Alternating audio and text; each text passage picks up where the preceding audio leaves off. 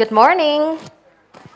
Good morning. Thank you so much for your time and your extra effort to coming in here in person and virtually. I mean, especially in person because it's raining a lot outside. So thanks for your time and your effort. And I hope that more of you guys will be joining us here. So welcome to Education USA Indonesia Pre-Departure Orientation 2022. Congratulations to all of you guys, virtually and in person. Congrats for your success in getting letter of acceptance. Actually, most of you probably get more than one. So I'm really, really proud of you. As one of the Education USA advisor in Indonesia, I am very, very happy to be able to work with you or a lot of you guys here. And I want to congratulate you and welcome you to this pre-departure orientation that we made for you every year. And I want to welcome our special guests and speakers today. Acting Deputy Chief of Mission, Kyle Rickardson. Thank you so much for coming in. Mary Trishok, Assistant Cultural Affairs Officer. Professor Nizam, Acting Director General for Higher Education, Research and Technology from the Ministry of Education, Culture, Research and Technology. Thank you for coming in. Dr. Rahmat Sriwijaya, Chair of ISMA, welcome. And also Ibu Rumtini from Indonesia Endowment Fund for Education, LPDP. Thank you so much for coming in. So, we will have 3 sessions today, and I will start with the opening remarks from our Acting Deputy Chief of Mission, Kyle Rickardson. Welcome.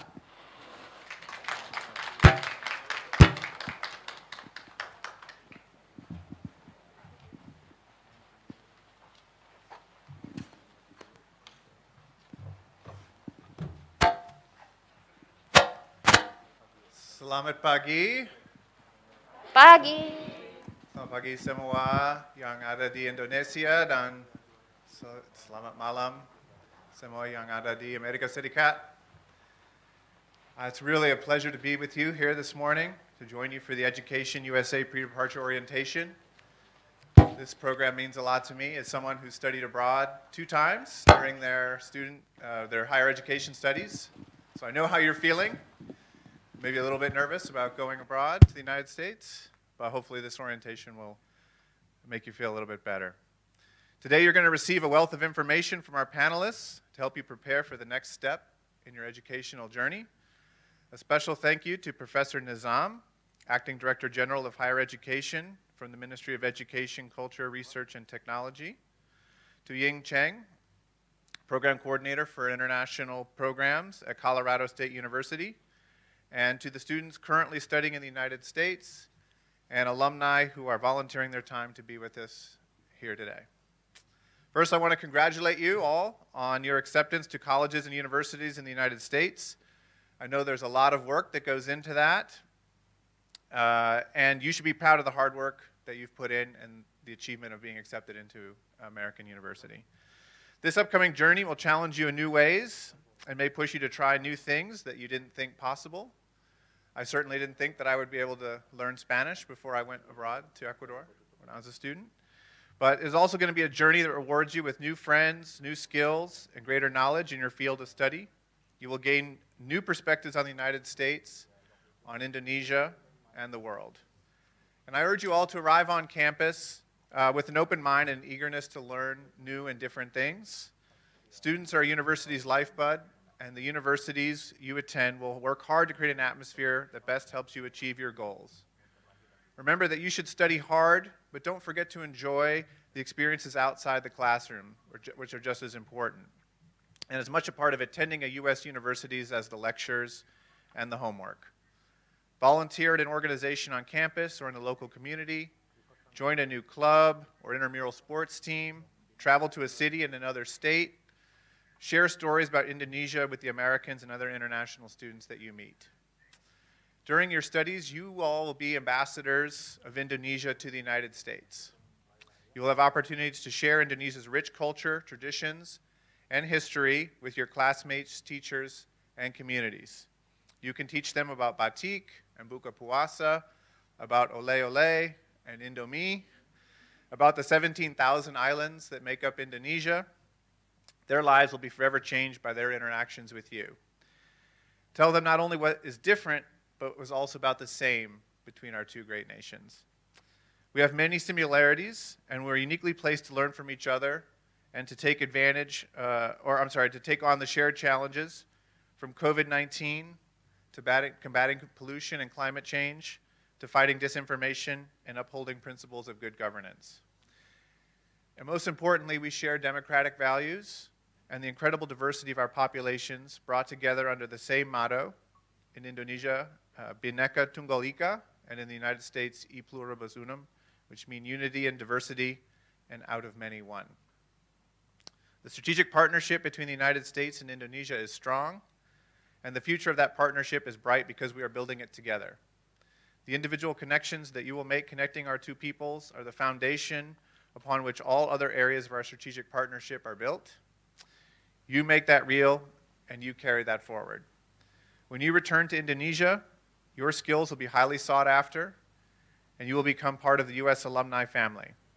When you come back, the role will be reversed, and you will be ambassadors for the United States here in Indonesia, better able to explain our life, society, and culture, and education there to your family and friends here. We hope you have a positive experience and encourage others to follow in your footsteps. We look forward to getting to know you and working with you in the future. I wish you the best as you embark upon what will be an exciting and life-changing journey. Thank you very much. Good luck. Semoga sukses, and have a great trip.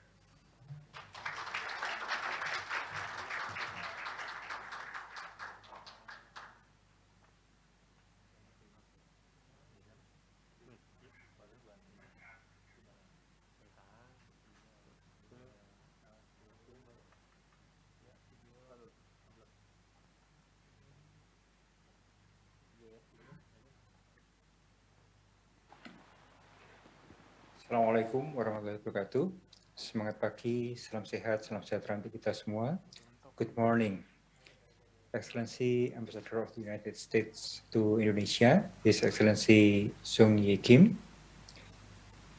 Ms. Emily Yasmin Lewis, the Cultural Attaché of the United States Embassy in Jakarta, and my beloved students, ladies and gentlemen. First of all, I would like to congratulate all students who will be studying in the United States of America this fall. I also would like to express my sincere appreciations for Excellency Ambassador and his staff at the U.S. Embassy Jakarta for guiding and assisting our students to prepare for their departure to study in the United States, from helping them to apply for the best colleges and universities, processing their visa, and providing them with these pre-departure preparations. We are very grateful for that. I'm sure this will be very useful for them, for our students, to be able to start their study abroad more smoothly. Dear students, I believe you are going to enter colleges and universities in the United States of your choice, of your dreams. So your dream is about to come true. We know that education in the United States is among the best in the world. It will give you the best opportunity to learn and experience from the center of scientific and technological development. So don't miss the opportunity. You must remember to work hard and earn every opportunity you want. Take every challenge you face as an opportunity to develop your future. However, always remember to have a sense of humor in life. Only that will give you through the tough time. Life is truly special, and with patience and hard work, you will make responsible decisions for yourself, your family, and for your country as well. Stay as passionate and driven as you are today. Keep achieving and reach great height with flying colors. Explore places, make friends, and be a good citizen. You are also the ambassador of your country. So tell your friends in America about Indonesia, about its rich diversity, culture, food, about its natural beauty, and the friendly and smiling people who live in Indonesia. I wish you all the best. Stay safe, stay healthy, and keep doing great and have fun. Thank you very much. Wassalamualaikum warahmatullahi wabarakatuh. Morning.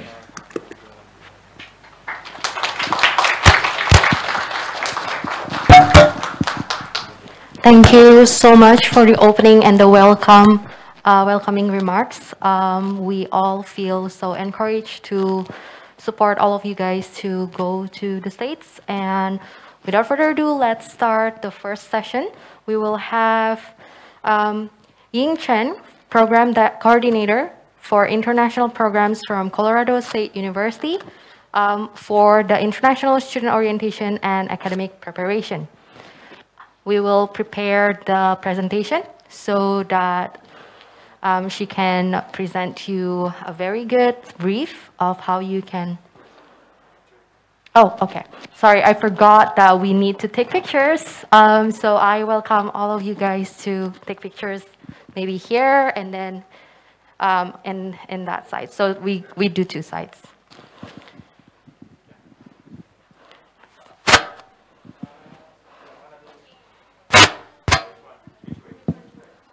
Which way first?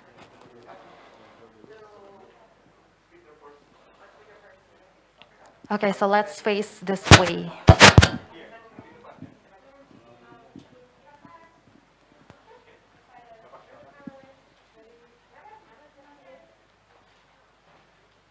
worry, we'll get a picture with you too. Yes, after this.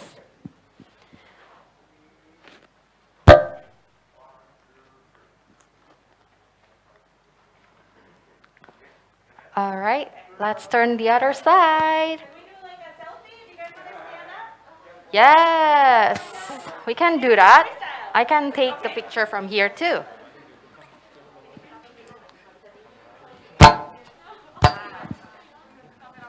All right, everybody. The first one is from the camera. Yep, you can squeeze in behind.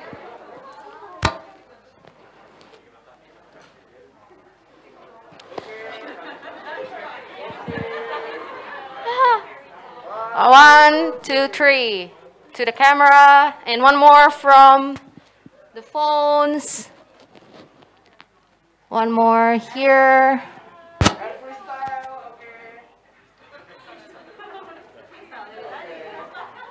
All right, that's great. Thank you, everybody. I was about to save that for the last, but let's do that first, right? All right. Now let's start with the first session. Like I said, it will be International Student Orientation and Academic Preparation from Ying Chen, our Program Coordinator, International Programs from Colorado State University. Hello, everyone. Can you see me or hear me? Yes, we can hear you, and the video will appear. There you go. Yes, we can see you. Hi. Hello. Hi, everyone. My name is Ying Chen, and first, I also want to congratulate all of you to be admitted to the universities in the U.S., and I'm so glad to see so many of you both on-site and on the Zoom to join the session. So I work in the Office of International Programs at Colorado State University, and I feel very honored to be here to give a presentation about international student orientation and academic preparation. Yeah, I know a lot of you might probably be the first time to come to the United States, and you may feel both excited and nervous at the same time. And I totally get what you're feeling, because I feel the same when I first came to the United States to study about over 10 years ago from China. Now I would like to share some information and experience that might be beneficial for you to know before you head over to the US. So can you also see my presentation? Yes, we are currently pulling out the presentation, and we can see it now. Okay, great. So you can go to the next slide to see the outline. I have a lot to share with you today. So this is an outline for today's presentation. The first is about people you need to know because you will need their help throughout your time in a US university. And then I will also help you explore some common helpful resources that most universities have, and also touch base on some basic safety and legal reminders. And then finally, I will also talk about some tips about how to be a successful student in the US. And then we will have some time at the end for you to ask any questions. So now let's get started. Next slide, please. Yeah, so first we are gonna talk about some people you really need to know, and then you can go to the next slide. Thank you.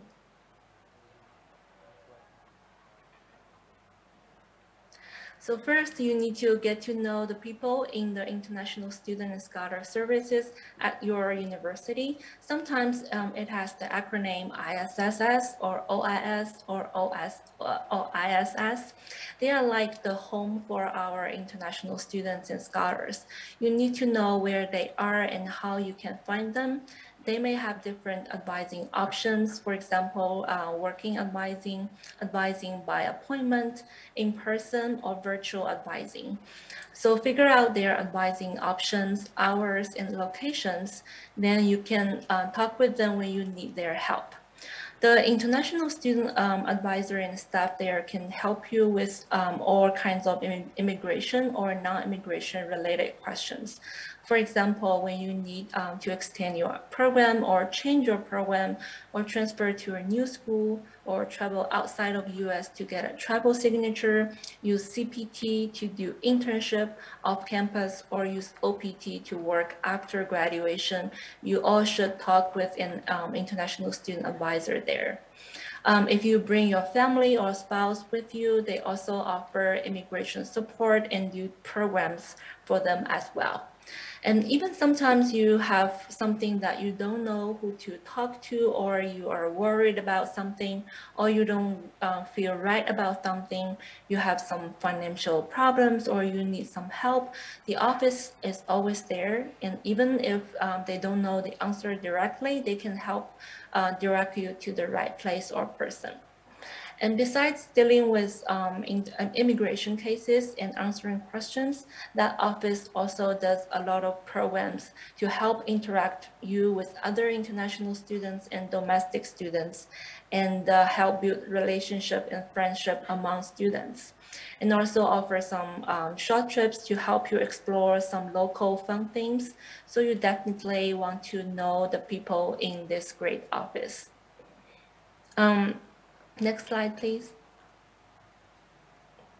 Here, I want to touch base a little bit on CPT and OPT, which you will need to work in the US. So CPT is the acronym of Curriculum Practical Training. It is a work authorization for F1 international students to receive further training that is directly related to your degree and major. Those are some basic requirements for students to apply for CPT. So first, you need to make sure your F1 status is active and valid. You should maintain your full-time enrollment. So if you are an undergraduate student, you need to register at least 12 credits per semester. If you are a graduate student, you need to register at least 9 credits per semester.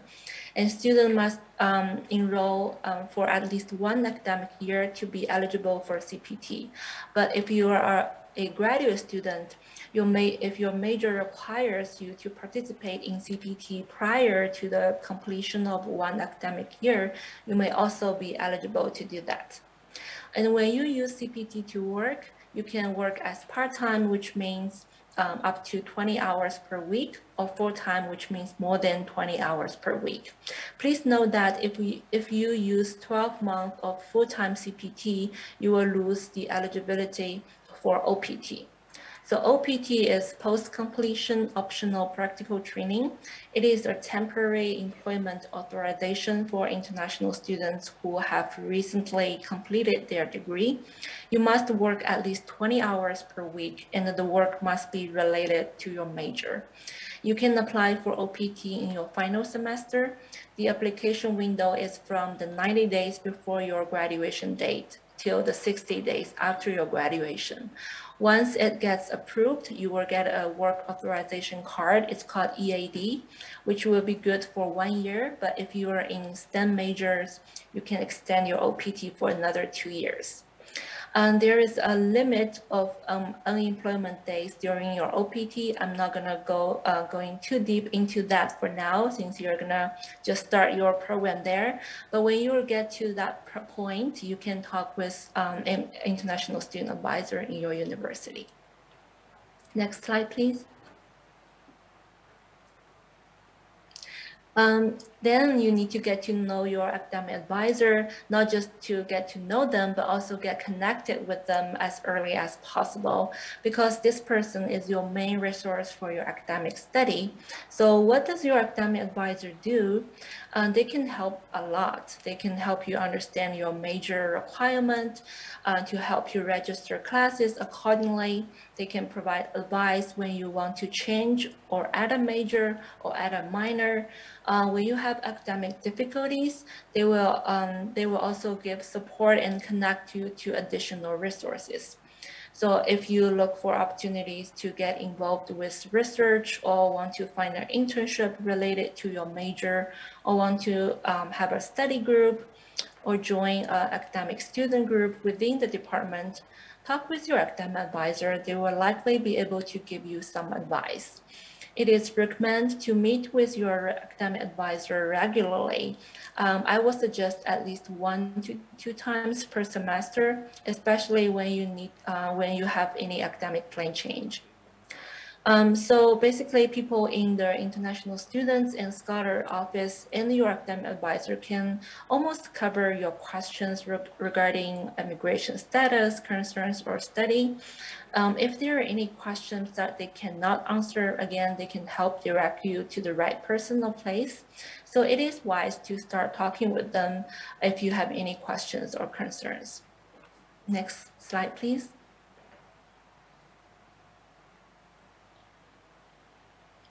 So the second part, we're gonna explore some helpful resources, and let's start with transportation.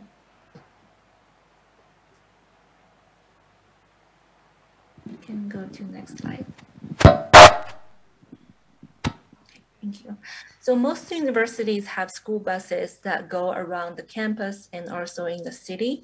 It will be helpful if you can figure out the routes and the stops that are close to where you live and where you need to go ahead of time, which will save you time and money and energy. And right now, a lot of places, they have the app that you can download.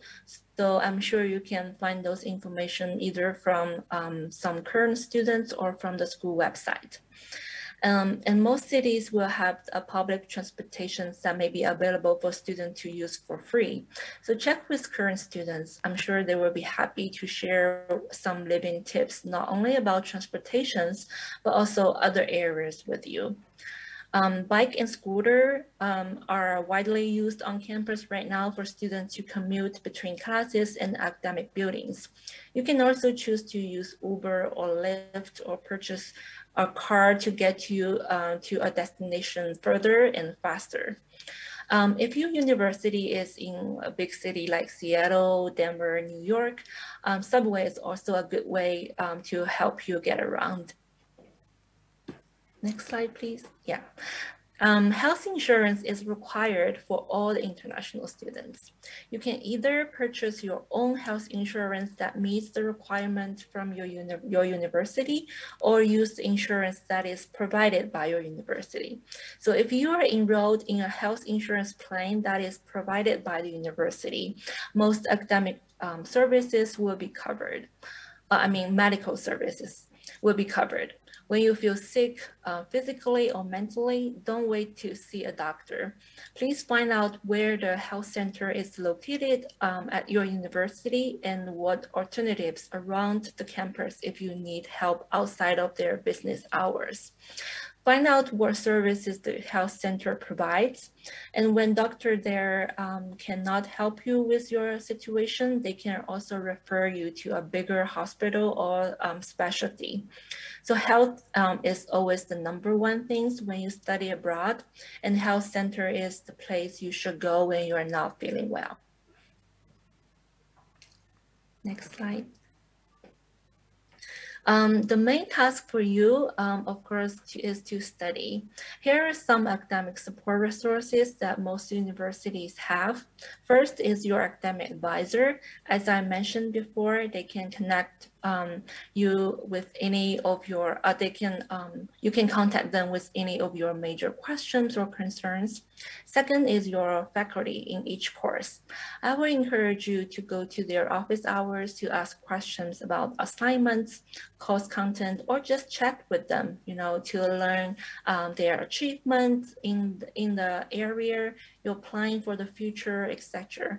Office hours is a good opportunity to leave good and deep impression on your faculty. So you may need recommendation letters from them in the future for your further study or the job. And then next is the writing center. They can help review your academic paper to make sure the grammar, the format are correct. And tutoring center offers tutoring sessions for some specific courses, so you can get extra help. I would say this is especially helpful if you are undergraduate student. In the library, of course, you can find tons of academic books and the paper, and also find study room for groups project or group study. And if you need additional academic support, you know who to ask, right? So you can always ask your academic advisor. And next.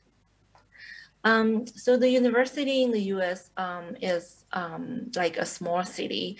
It has most facilities and services that you need. And the student center is like a hub with all kinds of student services. For example, at Colorado State University, in our Lori Student Center, it has like restaurants, coffee shop, bank, career center, legal services, student organization, offices, bookstore, student ID, office, theater, etc. And besides study, please set aside some time to work out at the university gym. Again, health is the #1 thing, so get sweat and stay healthy. If you don't want to cook, you can purchase the meal plan. The dining halls in the US universities are mostly in buffet style with all kinds of options. So don't eat too much, but if you do, you can always get some workout at the gym. Student organizations is a big part of the US campus life, and it is a great way to get involved with a group of students with similar interests or same major. There are usually several hundreds of student organizations in many universities. Like at CSU, we have over 400, 500 student organizations here. They are categorized by department, by sports, by interests, by countries, etc. So you will definitely find one or some that can satisfy your need. I will encourage you to join at least one or two. What you will get from those organizations are not just network, but also useful resources in your personal development.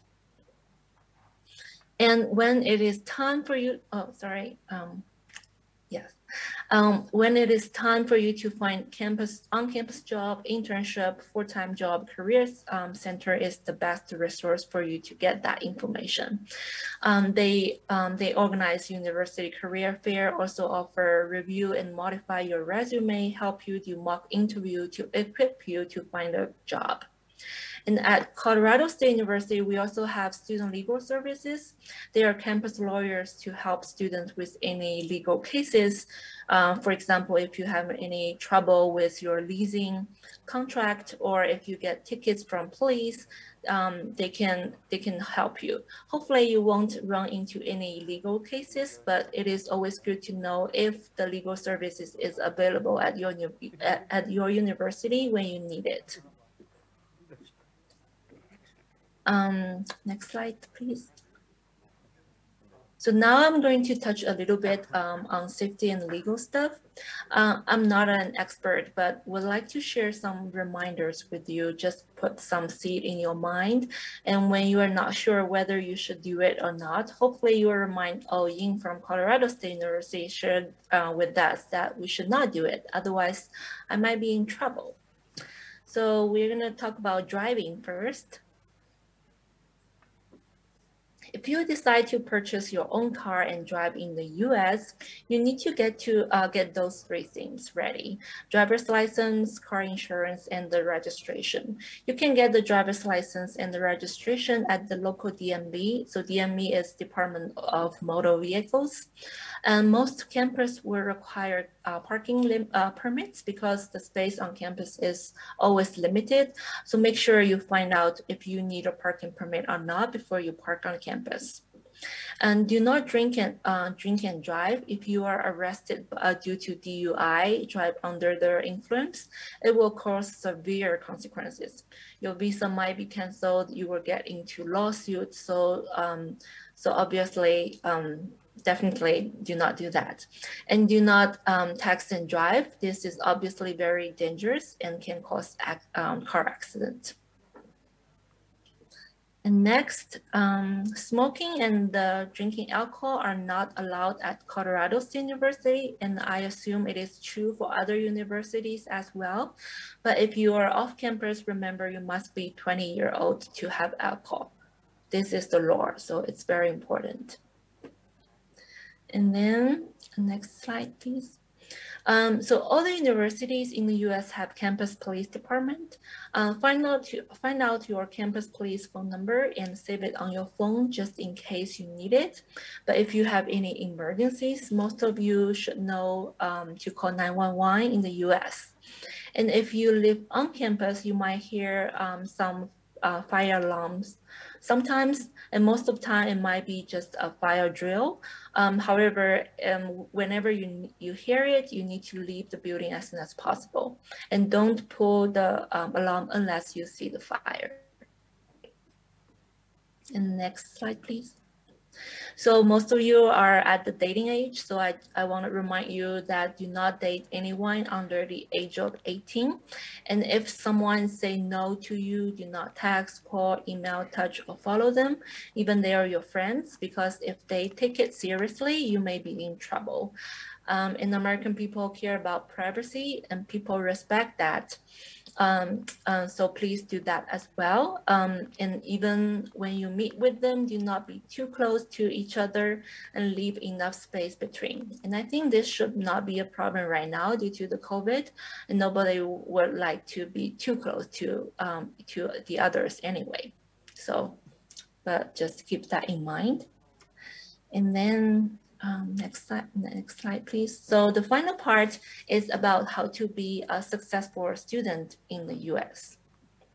And then first, I would like to emphasize the email communications. I would suggest everybody here checking your university email account every day. All the important messages will be communicated to you through email. If your university has requirements for you to finish before your arrival, email will be the main channel to notify you.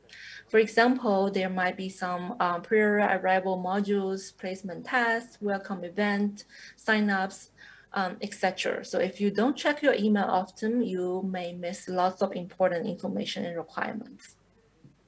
And checking your email doesn't mean to make all the emails read. You need to actually read every email. And when you read emails that need your response or take actions, please do so within 1 to 2 days. Don't wait until last minute. Some actions are very time sensitive. If you don't take action in time, you will get into trouble. For example, if ISSS contact you to extend your I-20, you need to do that before your I-20 gets expired. Otherwise, you have to leave the US. Another advice, when you email someone in the university to ask questions, include your student ID number and your name in the email so they can check your information in the system and better help you. Next slide, please. When you need to meet with an advisor, either immigration advisor or academic advisor or counseling advisor or career advisor, there are usually two main options. The first one is called open advising or walking advising or dropping hours. That means no appointment is needed. They will provide a certain period of time so you can just show up anytime in between with some short and quick questions, which can be solved in maybe 5 to 15 minutes. The second option is to make appointment, which means you need to schedule ahead of time with questions or conversations that require more time, for like 30 minutes. And then next slide, please. There will be a lot of things going on when you study and live alone in a new country. So you need to handle things in different areas on your own. It will be wise to use calendar like Google Calendar or Outlook Calendar to set up reminders for things like classes, assignment dues, meetings, activities, billing, payment due, all those kind of stuff. Calendar is a great tool to make things organized so you don't forget any important things. And in terms of number of hours, I always tell my students to use the credit number they register time to time 3 or 3.5 to see how many hours they need to they need to study. For example, for undergraduate students, if you register 15 credits, then you will need to spend about 45 hours per week on study. And for graduate students, you may want to times 3.5 to get your study hours. The hours include class hours, preparing time, homework, lab time, etc. As a full-time employee, we work at least 40 hours per week. So as a full-time student, you need to spend that about the same time on study as well. And when you arrive in the US, you will notice that you need to make appointment for many things. People here like to schedule things ahead of time, so you will need to address yourself into that habit if you are not used to do that. And next slide, please. Okay, so your health is the base to be a successful student. So make sure you eat on time, sleep on time, and to use the gym to do some workout to maintain a healthy status. Then next slide, please. And then when you get into a new environment, meet new people and make new friends who will provide you a sense of belongings there. And I heard from some of my students that it is not easy to make new friends, but it will be easier if you open up yourself to meet those people. So you actually have a lot of people that you can meet with, your classmates, people you meet at events or programs, or people you join the same student group or your friends. You can meet with a lot of other international students and who are like you, studying a new environment, or domestic students who are interested in your culture. So yeah, try to put yourself out there, throw yourself out there to meet those people and make friends. Next slide, please.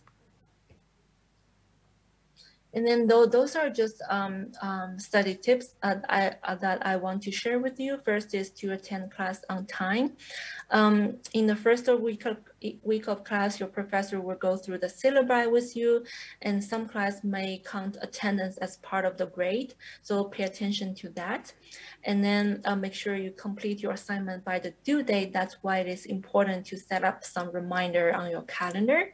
And then when you do any test or assignment, make sure you understand the instructions correctly. If you have any questions, don't hesitate to ask questions to your faculty or your advisor. They are always welcome your questions.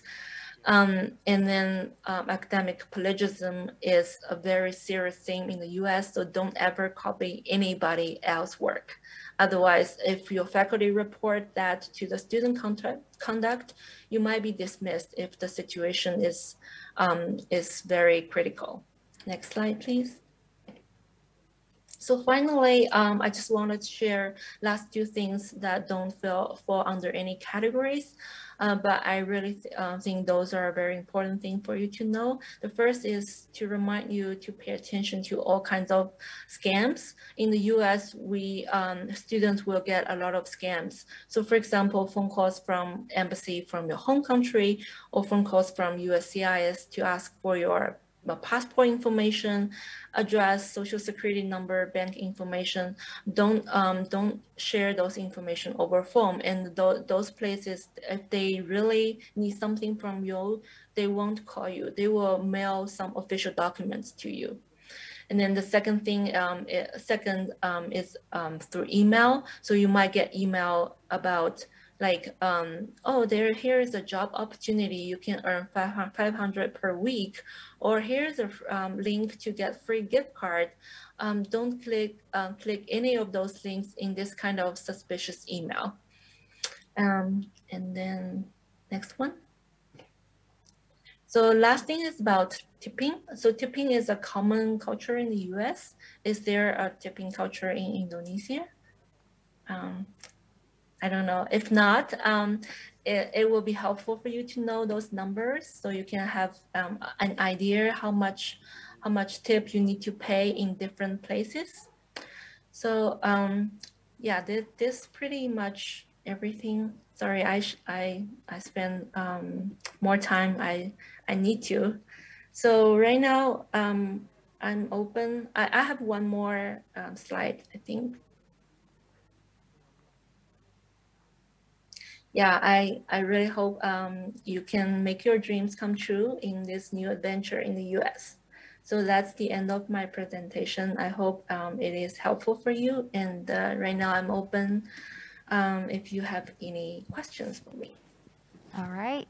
Thank you so much, In Cheng, for your presentation. I find that really, really helpful.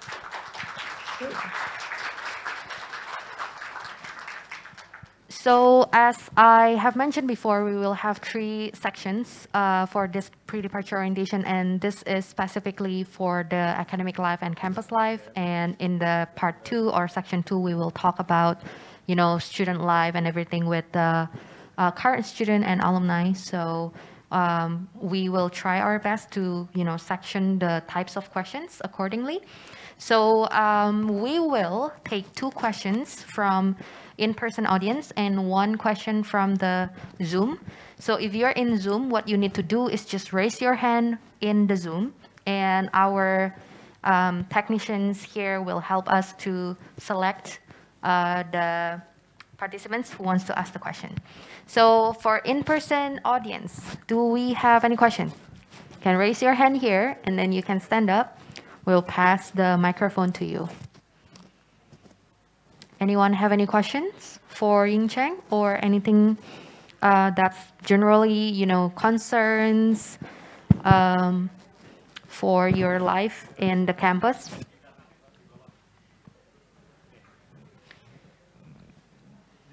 Anyone? Not yet? Okay, so maybe I'll start with my question first. As a fellow alumni from United States, I find that a lot of this information are so relevant, but I want to emphasize that every university, every campus that you will attend will have an international student orientation on its own. So I want to highlight that you, as much as you could, you want to attend those, because it is more detailed in terms of your area, like the place that you will be studying, the city that you will stay in. It is much more specific.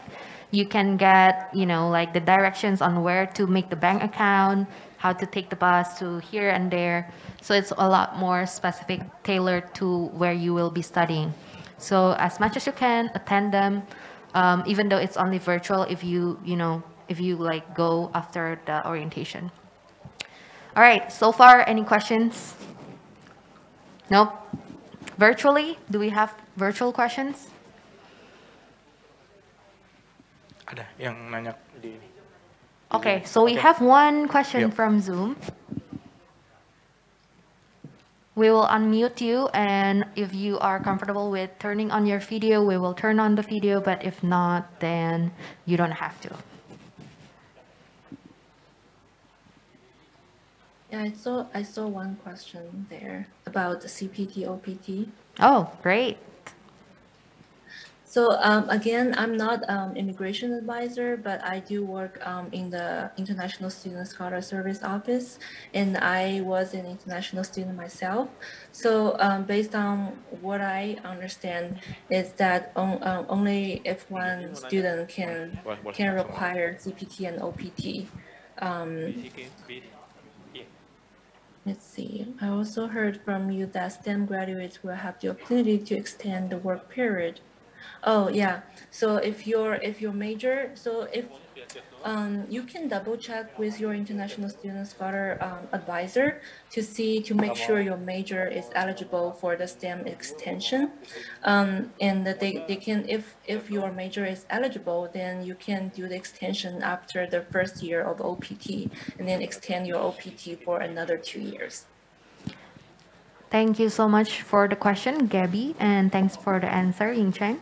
So I want to add to Ying Cheng's answer here that the regulations for OPT, CPT will, they could be, revised and updated.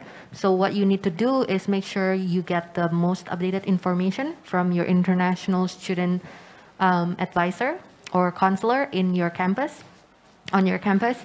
And what you also, so right now, what we know as an Education USA advisor is that you will be able to try to get an extension of 2 years if you graduated from a STEM designated majors. But of course, because it's a request, it is subject to the approval, right? And they have a set of process for that, and there's international student advisor on your campus to help you with that. And yeah, for J1 or F1 eligibility, you probably need to check also with the advisor, but you can also ask this question on the third part of the pre-departure orientation today, because it will be about the visa and keeping your student visa alive, okay? I think we don't have more questions, do we? Okay, one more. From the Zoom, again? Okay, so one more from the Zoom.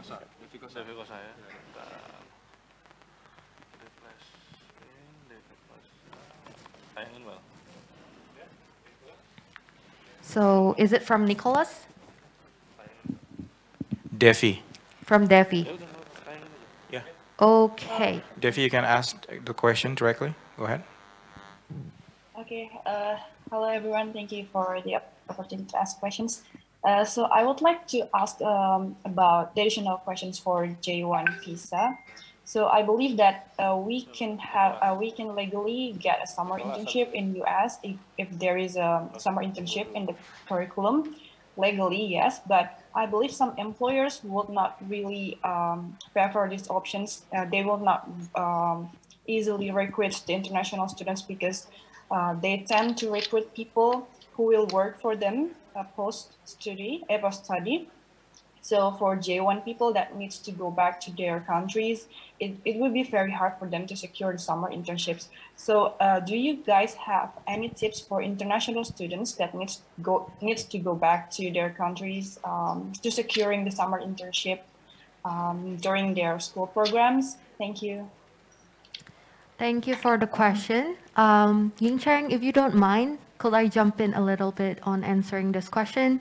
So for J1 students, assuming that you receive funding from scholarship or sponsored by your company or some sort of other source of funding other than the self-funding, you probably need a permission first to be allowed to apply for jobs under the J1 visa, regardless of the employment status and permission from the campus. Am I right, Ying Cheng?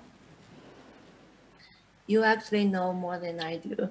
So I appreciate you jumping. Thank you so Because much. I mainly work with F1 students, so I Right. don't really know the regulation for J1. Exactly.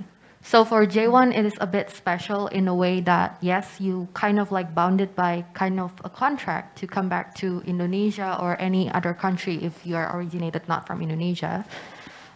Meaning you will have to double check with your sponsor, to double check, is it okay if I try to apply to work in this and that organization, in this and that role?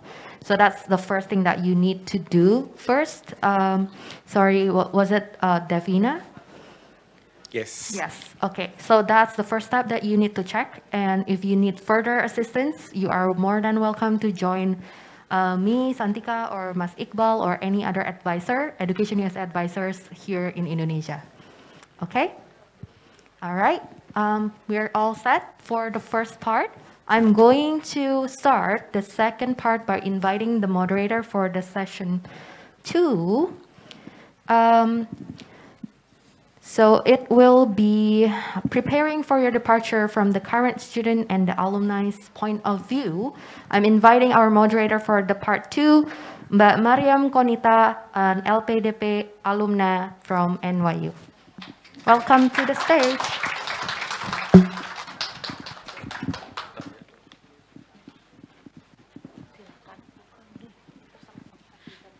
Okay. Okay. Oh, sorry. Can I see everyone? Okay. Hello, everyone. Okay, my name is Mariam, and I'm going to moderate today's sessions, preparing for your departure. I believe that being prepared for your studying to go to the United States is not only about packing the right suitcase, but also you need to know some planning, knowledge, process, and also some practice. So my background is that I'm a content creator, and also I'm recently graduated from New York University. And I am glad to introduce our speakers. The first one will be Mas David. Is there? Okay, he will join us virtually. And our second speaker, Devina, can you? Okay. Okay, Mas David, he is currently a master student at the International Education Program at the University of Pennsylvania, and Devina, she is ISMA alumna. Okay. Okay, Mas David, can you please briefly introduce yourself? Okay, can you hear my voice clearly?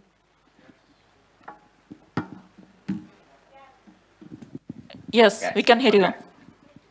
Okay, so good morning, everyone in Indonesia. My name is David. I'm currently a student at the University of Pennsylvania Graduate School of Education, majoring in International Education Development. First of all, I would like to thank for all of you who made it so far, and then we'll departing to the US soon. And then special shout out to my fellow Quackers, the new Quackers who will be going to the University of Pennsylvania. So we will be seeing each other very, very soon in campus. Okay, thank you so much. So, Devina, okay, sorry. Can you please briefly introduce yourself and maybe your experience so that our audience can relate to? All right. Hi, everyone. Good morning. My name is Navina. I'm currently a psychology student at the University of Indonesia. Last year, I got the opportunity to go to Boston University with ISMA as my scholarship. One of my highlights last year was to become a TEDx speaker at TEDx BU, which I talk about methods on dealing with social comparison. And yes, that's basically about me. It's nice meeting you all here. Thank you. So, okay. Okay, so we only have a short period of time, only about 30 until 40 minutes. So we want to ask you your full attention. And we are going to break this session into two distinct chunks. The first one, I, as a moderator, will as a few corrected questions for our speakers. And the second one, maybe the questions will come from you, the audience. So let's get right into our first questions for our speakers. Okay, maybe start from Devina. Okay. What are the most anticipated things before departing to study in the United States? Okay. For me, one of the most anticipated things was it's very important to be healthy first because last year before I departed to the US, I was sick. So especially you guys are departing really soon for this fall semester. So I hope that you are going to stay healthy, drink lots of vitamins because it really helps you. It's really sad if you can't go when you're sick. So that's definitely the first step. And then the second one is to prepare for your packing. I guess it is important because me myself, I tend to overpack as well last year because I bring lots of stuff. And when I was there in the US, I didn't use any of those stuff. So basically, you need to list down the things that you need to do, the things that you need to bring, sorry. And then the third one is to prepare all your documents, especially when you're going through the customs. The customs officers are going to ask you about how much cash do you bring, and then are your documents are all ready? What is your purpose to come to the US? So definitely those questions are the things that you need to answer. Okay, thank you. Yeah, I agree with that, especially about the essential documents and not to be overpacked. Okay, can we go to Mr. David? Yeah. Okay.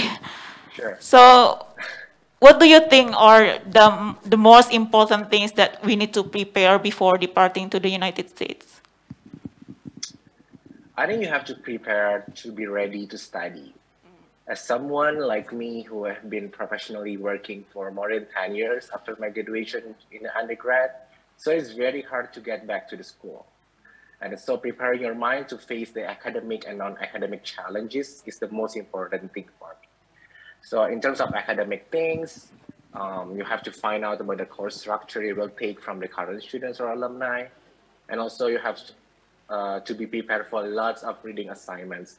That's really, really challenging for me in the first semester because so many reading that I have to read every day to be prepared for the next session of the class. And as for the non-academic things, I think you have to know yourself better in terms of coping with the stress. And also if you have any medical concerns, you should address or other conditions that will hinder your academic success. Okay, thank you. That's a great point because I also faced academic shock when I first arrived in the United States. Do you have any suggestions how to handle the problem? The academic things? Yeah, the academic shock, academic shock. Because I believe that the academic, the climate, I mean, the system is very different from Indonesia.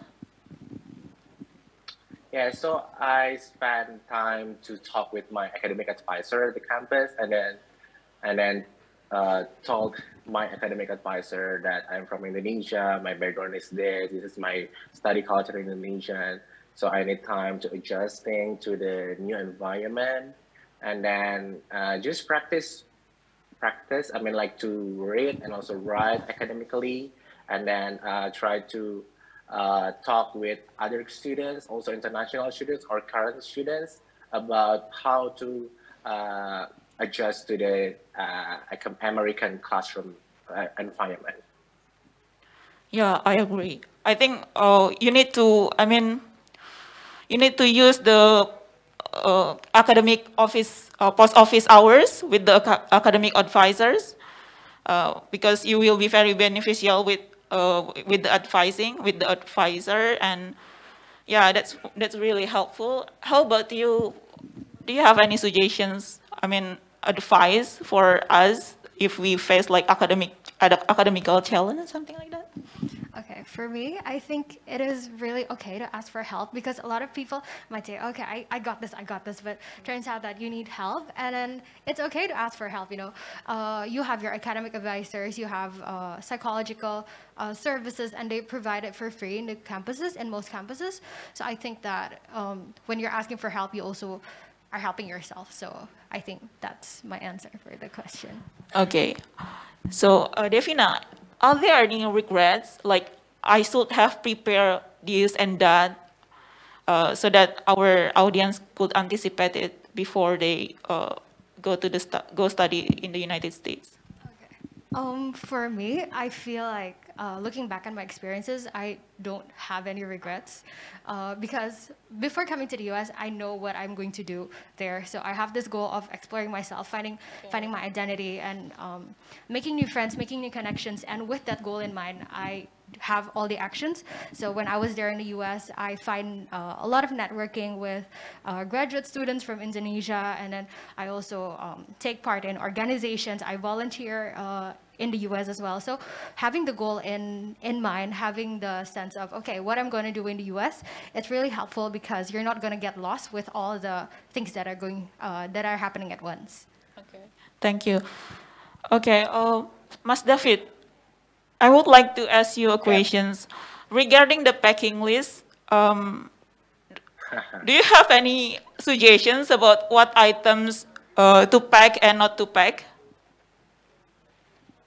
Yeah, I think one of my regret is I'm bring too many stuff from Indonesia, which I do not use actually in the US. So basically, I mean, like, you don't need to bring so many clothes to the US because you can buy it here. And then also, uh, in terms of the food, because in Philadelphia, there are so many Indonesian restaurants and groceries. I can very easy to buy Indomie, buy ketchup manis, ABC, or something like that in the Indonesian grocery stores. So yeah, so one thing is regarding the how to pack is do not bring too many things to the US. Just bring the necessary things, and you can just assume that you need a daily use product for 1 week, and then after that you can buy it in the US. So basically, you have to bring your particular medication because maybe the medicine here maybe not okay with your body. For example, like in here we don't have Panadol. They have paracetamol, but paracetamol is different than Panadol. So I always ask my friend who coming from Indonesia to Philly to bring Panadol with me, and also tolak angin because there's no tolak angin here. So just like a particular medication that you always use in Indonesia, maybe you can bring that to the US. And also, I think that's it. Okay, thank you so much. How about your experience? Sorry. For me, I think one of the essential things was to bring souvenirs from Indonesia. That was what I bring when I was in the US. So I brought like small pencil cases with batik. And then when I gave that to my international friends and my American friends as well, they feel like, oh my God, what is this? So I feel like having the souvenirs, you can also introduce the culture of Indonesia and the art. So yeah, I think it is very essential. And then also the medicine. I think according to Mas David, it is also something that is very different. They have like different paracetamol. So yeah, I always bring my medication from Indonesia. Okay, thank you. Actually, about the medicine, the paracetamol, I think they have different brand, but sorry. What is that calling? The composition is the same. So if we check, the composition is basically the same, and it works well for me. I don't know, maybe. Okay, so so it can be very tempting to overpack, right? So how do you resist the urge to? I mean, okay, you say that you overpack back then, but from your experience, what could be done differently to resist the urge to overpack? For me, it's about listing down all these things because going for like a semester or more, it's going to be different from you're only packing for your holiday for like 10 days. So I think it is necessary to like bring all the necessary clothes and then as Mas David also said, you can buy some stuff in the US, right? And then if buying clothes might be too expensive for some people, you can just buy it in secondhand stores and they have like good qualities as well. So I think listing down and yeah, just try not to overpack because if you're flying in economy, you have like 30 kilos of baggage limit, right? So yeah, pay attention to that one. Okay. Okay, Mas David. Okay. Yes. I think you said a lot about how to not overpack. Do you have any other suggestions? Maybe do not pack to capacity because I mean, like, if you have 23 kilos for one baggage, you can just pack for maybe 20. Yeah. Okay, thank you so much. And then bring that in a smaller bag and then will be reduce your temptation to bring many stuff. Okay, like leave some empty space in your seat case, something like that. Okay. Yes. Sorry. I think I have one more suggestion is for you guys departing to the US, you need to check with the TSA website because they have some things that the prohibited items that you can't bring, especially such as like Indomie, the chicken flavor, something like that. The customs are going to check and then, yeah, so basically check the TSA website. Okay. Okay, this is one of the most critical issue. So when I was first arriving in the United States, I realized that my SIM card, my phone, was not suitable for a US SIM card. And I said that this is very critical because we constantly, interact with technology. And many international students said that they have faced the same thing. Have you experienced it, or maybe you know how to handle the problem? Regarding the SIM cards, I think in the US there are several brands, big names. You can just Google it up. I'm not sure if I can say any brands right here, but if your phone is not compatible to any SIM card, you can try to look for other brands because I think if one cellular company, your phone is not compatible to one cellular company, then you can try the other company. So you can just look it up. And they have different package plans as well. So you need to find which is the fastest one, which is the cheapest one. So definitely do your research. Okay. Mas David.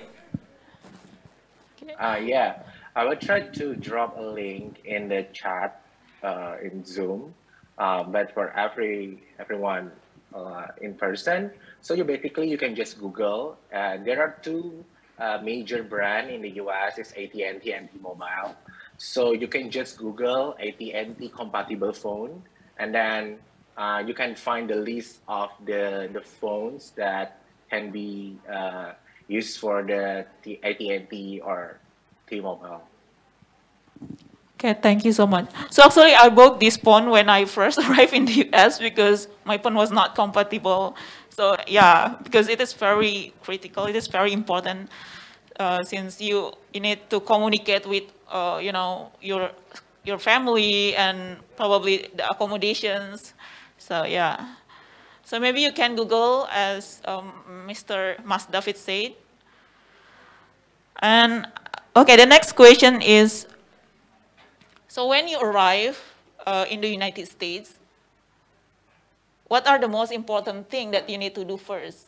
When you first arrive in the US, after you, pass through the US customs, and after you arrive at the university? Okay, when I first arrived at the university, my experience, I arrived in Boston around late at night at about 12 p.m. So I had to unpack. I was super tired to unpack because the flight was too long, and then I decided just to sleep. But then it was a mistake because I forgot to take the PCR test. So I overslept. And then so I think it is important for you when you come to the dorm, you need to unpack first and then settle everything, no matter how late you are in the dorm, because yeah, it's gonna mess up your whole schedule, I feel like. So when you first arrive, you need to settle with everything, settle your dorms and meeting your roommates for the first time. And then after that, you can do basically your agenda. So for me back then, it was my PCR test. But then again, you need to be excited when you first arrive in the US, I feel like, because I know it was tiring, but yeah, you're in the US. So it was a fun experience, because when I landed in the US, I actually cried because I didn't imagine myself going to the US. Especially, I told you that I was sick right at the time, so I thought of myself, oh my God, I feel so grateful with this opportunity. So I think it motivates me to, okay. When I was late for my PCR test, I was like, okay, I need to schedule everything for now. So that's what I do, is to become very scheduled. Thank you. Mas David, how about you? Okay, so the first thing is find your housing. Make sure you already got your accommodation for that day you arrive in the US. And then the second thing is get your US number, the phone number, in order to open the US bank account. Because if you go to open your bank account, they will ask for your US number. And also take your campus ID card, because it is the access to many resources in your campus. And also make sure you already get the email from the campus, and then you can access all the library resources online and offline. And also make sure that you have already registered for the class for the fall semesters. And then attend the orientation and networking event, especially on the first weeks after their departure to the US. Okay, regarding the accommodation, since I believe that for graduate students, we need to find our own accommodations in advance, because maybe the dorm is only for undergrad or for exchange students. So maybe, Mr. David, Mas David, can you please share experience and maybe share some tips how to find the best accommodations?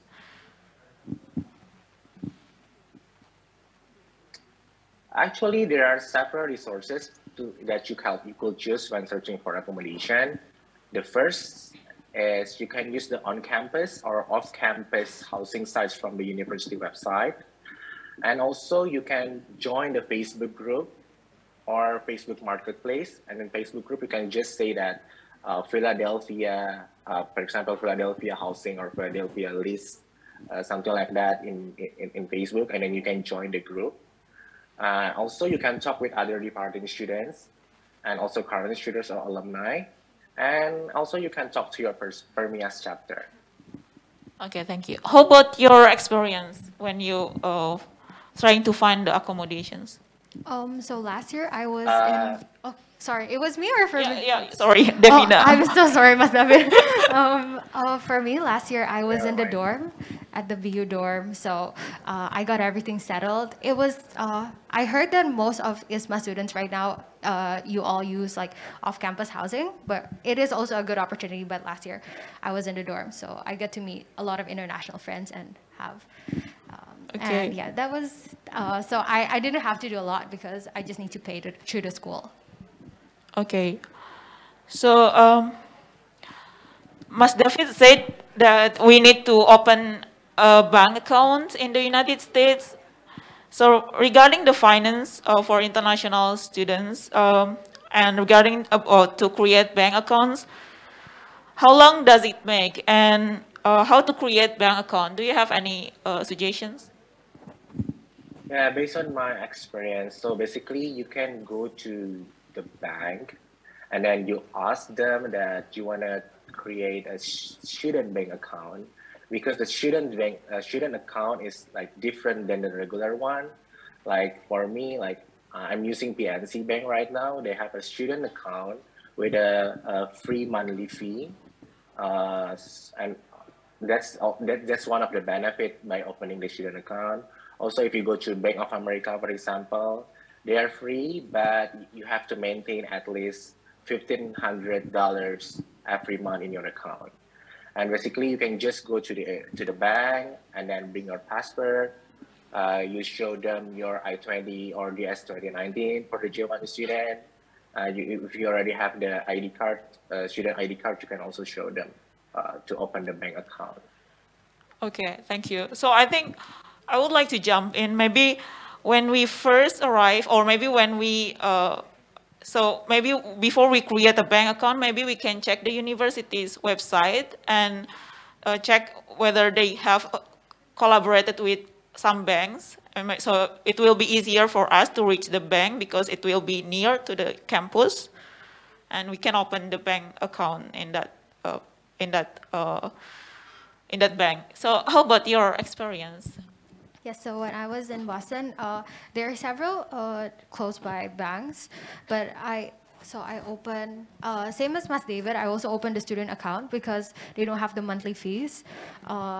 My experience, I use Chase, and it is very, I think it's very tech savvy because everything is integrated to your Apple Pay with just using your what is it, your iWatch or your Apple. You can just put your phone and then you can pay everything. So I think it is very, I was shocked when I would see that. I was like, oh my God, this is so convenient. I wish they had it in Indonesia. Yeah, I agree with that.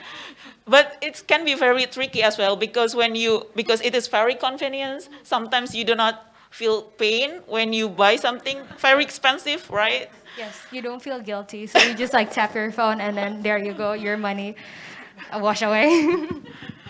Okay, so how about managing finance when you are a student? How do you manage finance?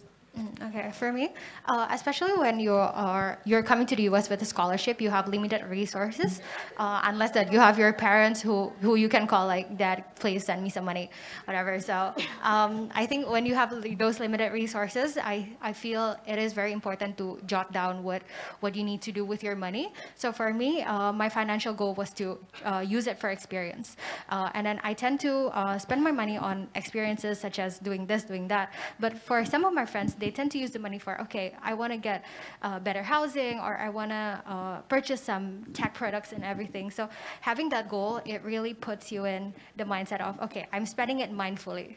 So having that goal and then listing down so you don't overspend with your money. Okay, thank you so much. Mas David, how about you?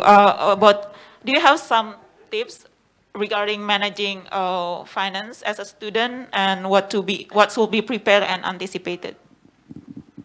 Yeah, as a LPDP scholarship recipient, we have limited monthly allowance. Shout out to Ibu Runtini, hi Ibu. So we have to be very mindful in using the money. So we cannot eat, regularly in the restaurant every day. So what I usually do is going to groceries and then cook in my home, and then go outside, eating outside maybe once a week, every weekend. Okay, thank you so much. So I would like to ask one last question. What are the campus facilities that are very rewarding to be used? So maybe, do you have any suggestions when you have experience education in the United States, maybe you realize that this campus facilities is very underrated and very rewarding for international students to be used? For me, this is the first presentation. They said that they have the resources center for when you have trouble with your essays, or do you want to learn new skills. They have tutors, and that is a very good resource. But I want to highlight, because I like working out, so I find the campus gyms, you really need to go to the campus gyms, because I feel like, especially in Boston, there is a three floor gyms that they have like all those machines. I thought like, this is a mall, or is this a fitness place, or is it a campus? So I was shocked. And then also I can join classes for free. So they have this sports classes that you can get for credit. I joined like figure skating, like gymnastics. It was super fun, especially all those sports were really expensive in Indonesia, right? So you can really try it out when you're in the US. And yeah, I really like the working the sports facilities. That was really great. Okay, thank you. How about Mas David? Do you have any experience? I agree.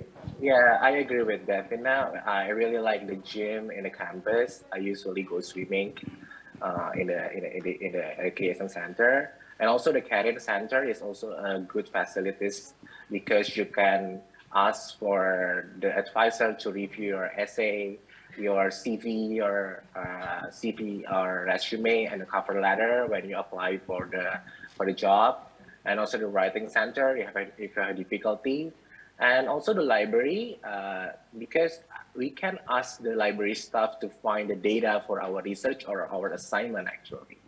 Also, I go to the student health service. So since I already paid health insurance, I go to the student health service for getting the immunization. So, and also I joined the religion club in the campus. For example, if you're a Christian or a Muslim, there are religion club there, and also there are student body. And also like I'm from Indonesia, so I joined also the Indonesian club, also Asian club. They have many events, and then they have many events with free foods. That's really important for someone under the scholarship. The event with the free foods is the best one. Yeah, I agree. They provide a lot of foods, especially Indonesian foods, if you join Indonesian community. So I agree with that as well. You can get like, because if you want to get some like Indonesian food in Boston, they sell it for like $10 for like nasi kuning. It's so expensive. So if you go to this event, you can get those for free. yeah. So yeah, thank you so much for Devina and Mas David. And okay, well, now we have come to the Q&A sessions. So we have like maybe maybe we will have two questions from the offline audience, and maybe we will be asking also one questions, or we will be asking one from the virtual audience. Okay. So please stand up, and you can mention your name or maybe destination university. Yeah. Okay, thank you so much, Mariam, for the opportunity. My name is Lionel Tim Leonardo. I'm a student representative of ISMA UPenn 2022. So I actually have two questions, one for each speakers. But first of all, I want to thank you so much for the sharing session because it was so much fun and so informative to hear all of your experience. So my first question is to Kak Devina.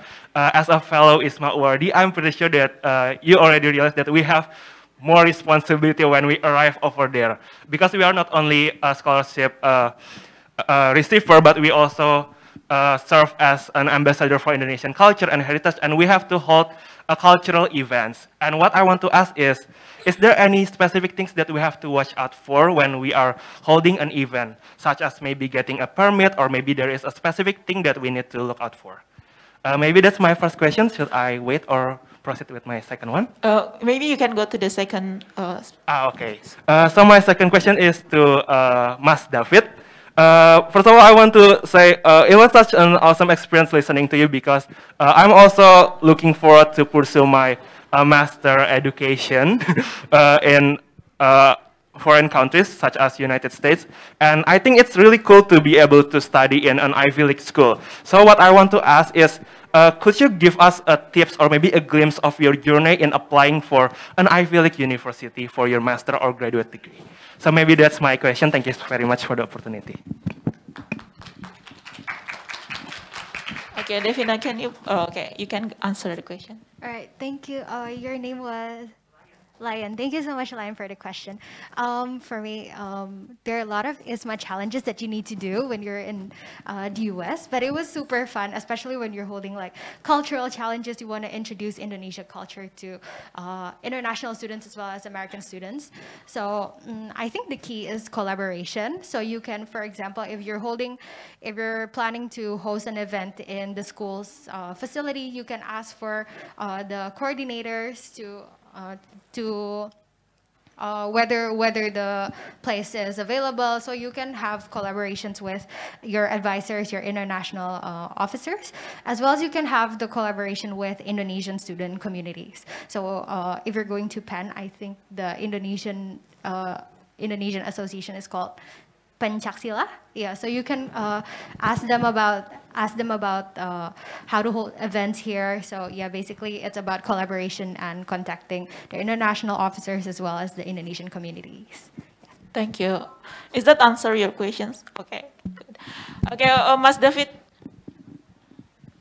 Yeah, that's Pancasila is the Indonesian Student Association in University of Pennsylvania. So answering your second question is everyone can have a dream to study in Ivy League University, not only Ivy League, but US University in general. So what I did is I just dream big, but not only dreaming, but I try to fulfill my dream. I also never imagined to be able to study here. So the first thing that you have to do is building your portfolio, your experience, and then finding your true motivation. Why do you want to study education, especially in the US? And then you create a motivation ladder, and then you put all of that in your motivation ladder, and then that's it. Just apply, and then just do your best to fulfill your dream. And I think I also took some courage to apply for LPDP. This also that's also a very challenging process, but as long as you are committed and motivated, I believe you can do it. We can talk more later when you arrive in Japan. Okay, thank you so much. So, is there any questions from the Zoom? No, okay. Okay, so,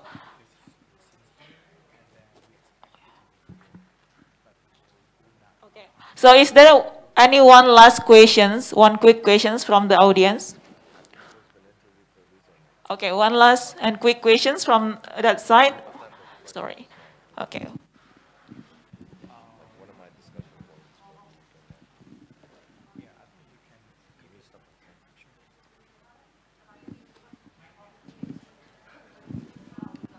Just because I saw the schedule is 30 minutes. Okay.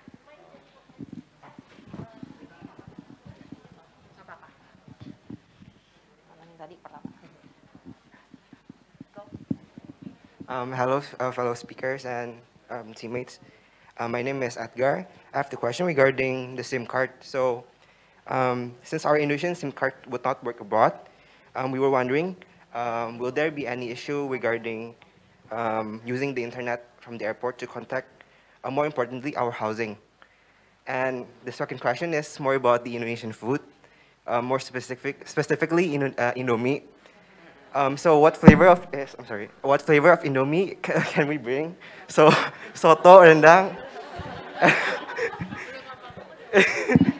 and one more for Indonesian snacks.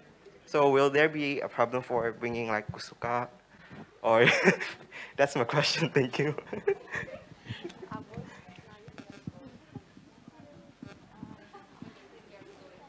Arizona. You'll be able to get it.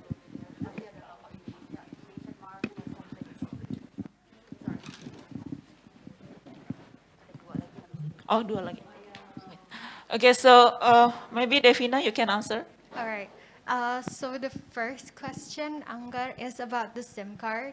How are you going to contact the people, especially when you first arrive in the US? So my experience was when I was there, the first week I still use my Indonesian card. So I have this roaming service from the cellular company. So for about a week, it's when you adjust with your surroundings when you are there. So you're still able to, even though it's pretty expensive, but it's so much better rather than when you arrive in the U.S. and it's late at night and you don't find any like cellular places that are still open. So that's for the first question. And for the second one, about the Indomie, I wasn't sure what flavors are. I mean, you can buy Indomies there, but it's just like expensive because you're paying with dollars, right? So I feel that you need to check with the TSA website. And then about the snacks as well, I think mostly it's about the, like having like chicken chicken seasoning or chicken flavor, but I think you need to check with the TSA website. Okay, thank you so much. Okay. Oh, it's. You can take Indomie to the United States. It's okay. All right. Okay. Okay. You got your answer, Anggar. No fresh meat, but Indomie is okay. Yes. And if you could, you don't want to you don't want to bring the one with the English version that says chicken, because if the immigration read it, it will be like, confiscated. But if not, you're good. All right. We can get two more questions. Okay, one more, two more questions. Okay, from that side. Yes. Hi, my name is Maria, and I have actually two questions. First, I would like to know what were the things that you wish you knew before you arrived, and the second question is, have you ever witnessed a crime in the United States?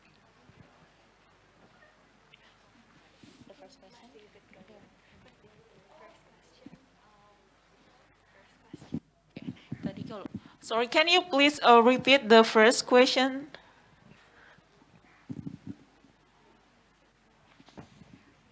What did you wish you knew before you arrived in the United States? Okay, I got it. What you need to know. Okay, so maybe you can answer the questions. All right. I was hoping Mas David would answer first. Okay, maybe Mas David, can you please give your maybe some insights? What you need to know before you go to the United States? Maybe not about academic. I don't regret for the academic things. Maybe for non-academic is maybe I will apply for Canada visa while in Indonesia. because right now the waiting time for applying for Canada visa in the US is more than 70 days. So that's what I regret. Okay. So actually, I applied Canadian visa when I was in the United States, and it only took like several days or 2 weeks, something like that. Maybe it's so. I think the procedure is different. right now it's took longer time because of the COVID. Oh, okay, I got it. Okay. Oh, maybe a reminder. I think this question wouldn't be for ISMA awardees because you're not going to be allowed to travel to different countries. Okay. Okay, so okay, regarding the second questions about the crime, right? Okay. The crime, I saw it once. I think in the train, and then I know it's the right thing or not. So I ran from the scene. So I go to another train, and then I exit in the nearest exit when I saw that. Okay, thank you so much. And how do you have any suggestions like for students, for international students, how to make ourselves safe when we studying in the US? I think you have to know yourself better, and then do not go in the night alone, for example, or that certain area there are so many crime in the past. So make sure that you go to the to the place with more people, and also practice your self-protections. And so if you feel that you are unsafe, you can call someone, and also if you are feeling threatened, you can call 911. Okay, thank you. How about Devina? Do you have any experience or any suggestions when we face the crime or? Yeah, I agree with Mas David. Especially at night, if you feel unsafe and you're walking in campus, I'm not sure other universities, but I think they have the same thing. In Boston, in BU particularly, they have this blue box. So when you're walking alone at night and you feel unsafe, so you can just call someone from the police department of the campus, and then they're going to escort you to your dorm or to anywhere. So if you're feeling unsafe when you're walking, you can just contact them. And then I feel like America is basically a relatively safe city. So you have to be careful, but not too careful that you lock yourself in your room every day. So it's better to be aware of your surroundings, take care of your belongings. And yeah, that's basically what I would say with the safety tips. Yeah, I agree. I think America is relatively safe. I mean, when I have experienced some international conferences, I feel like American people are very nice and they're very provide us with a lot of, yes, they provide us with a lot of helps when we find like discriminations or something like that. But relatively, when I ask a lot of people I know when I was studying in the U.S., they said that they rarely face discriminations. They rarely face discrimination. So yeah, so do not overthink, or maybe do not overthink that. Oh, okay, I cannot go outside because it's not very safe out there. No, that's not right. It's relatively safe. And okay, so my experience is that when I was studying, you can also download an app. NYU has an app that we can only open the app and contact the campus police. So wherever we go, we can always call the police, the campus police, or we can call 911. Okay, well, maybe one last question. Two from the Zoom. Okay. So we have 2 questions from the Zoom. Hello. There you go. Rana? Yeah, hello. Can you hear my voice? Yes. Okay. I have a question for the speakers. So I would like to know your experiences regarding the housemate. So do you have like any tips for us when you have an international housemate, like they are from different countries, like how do you communicate with them, and is there anything that you need to consider? Okay, Devina, can you answer the question? Okay, sure. When I was in BU, I was placed in a dorm with 2 other students. They were both from America. So language is not a barrier. But I think one of the tips was to be an assertive communicator, because because one of my roommates, she likes to put her stuff in my side of the room. So sometimes I feel like, okay, you weren't supposed to do that, but I didn't say anything. And she thought that it was okay. So I think when you become assertive, and then I started talking to her, like, I don't like when you put your stuff in my side of the room. So then she started to understand, okay, I know it bothers you and I won't do it again. So rather than not talking about it and just letting it go, people won't understand, right?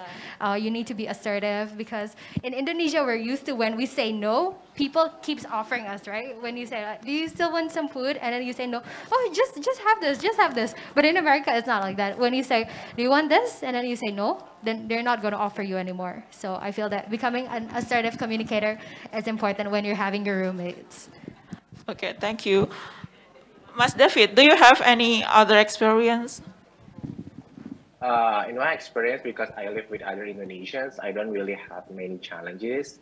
But I experienced when I was searching for the housemate in the first place, I actually opened for every opportunities. And mostly, if you live with people from another country, they will have like an interview, to figure out your cleaning habit. If you like to have a party in home, what time do you sleep, and also are you LGBTQ friendly or something like that. And then if you can have a habit bringing people to sleep over in your room or something like that. So in some cases they will have like an interview for finding a roommate. Okay, thank you so much. So I hope that answer your questions. So maybe we can have one more questions from the Zoom. Hi. Hello. Hello, I can hear your voice. Yeah, okay. I would like to ask David, if I'm not mistaken, you are receiving the government funding, right? Okay, so what I want to ask is, could you please share your experience on or advice or any tips about the tuition payment or living allowance and insurance? Because I heard some comments from the seniors that for living allowance we need to like paying some bills in advance because we need to like have a reimbursement date on 16th or 17th, perhaps in every single month. And if you arrive prior that, you need to like paying your expense in advance by your own self first. Is that correct? And if it's if you have any kind of tips regarding the fundings from the government, please do share some in general. And additional questions is for all of the speakers, do you have any recommendations for the stuffs that we need to bring from Indonesia prior our departure to US? For example, electronics or anything that would be helpful.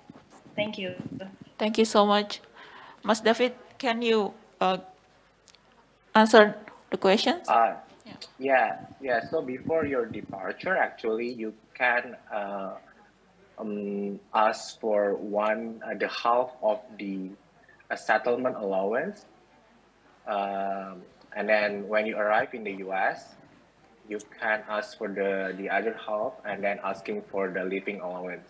So yeah, in some cases, there might be a case that you have to use your own money first to cover for your first like 2 weeks in the US.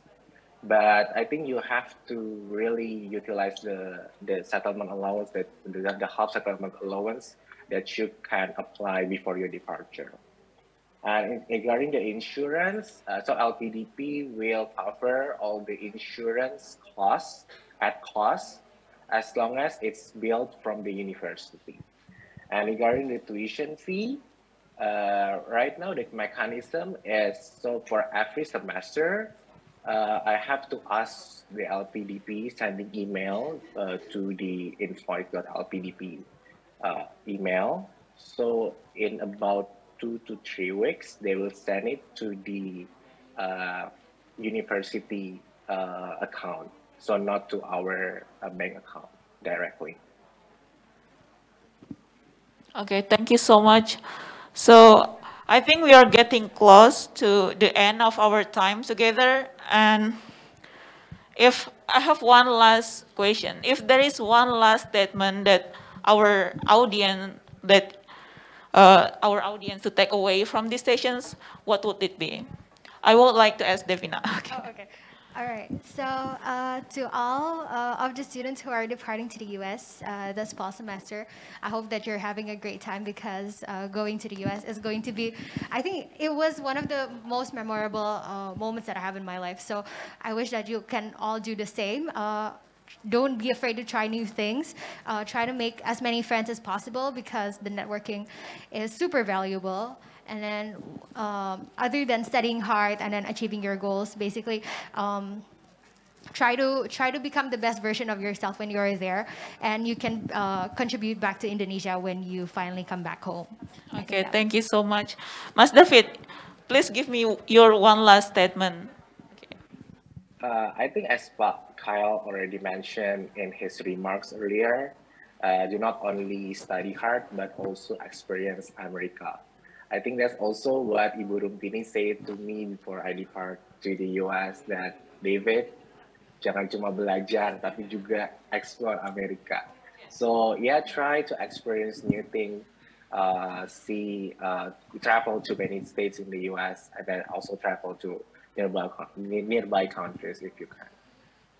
Okay, thank you so much, Mas David. So thank you for our speakers, and thank you for the audience for the active participations. So I hope after these sessions, you will end up with high quality preparations that sets you up for your best possible study abroad experience. So yeah, after this session, we will have regarding the legal issue to study in the US, and I will hand over the stage to Christina, maybe. Okay, thank you so much.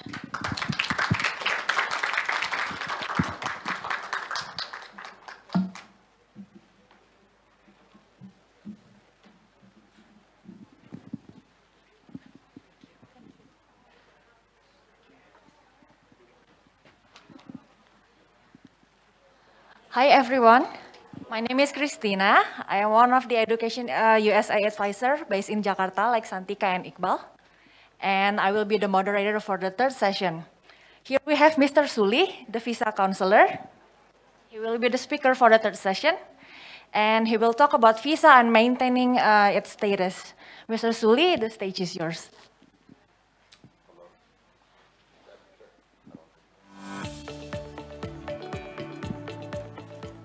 Hello, I'm Rena Bitter. I'm the Assistant Secretary of State for the Bureau of Consular Affairs, and I'm here to encourage you to study in the USA. There are currently 7,500 Indonesian students studying in the United States, and the U.S. Embassy in Jakarta consular officers and Education USA advisors are here to support you and your dreams of joining them. If you're interested in studying at one of the 4,700 institutions of higher learning in the USA, you should start by contacting our partner organization, Education USA, which has 6 offices around the country, each ready to assist you. Each center offers no-cost services to Indonesian students looking for more information on study opportunities, scholarships, and more. The United States has remained open and welcoming to international students throughout the global COVID-19 pandemic. Our mission and commitment to promoting education in the USA and facilitating cultural exchanges has not wavered. We remain ready to participate in making your dreams of studying in the United States come true.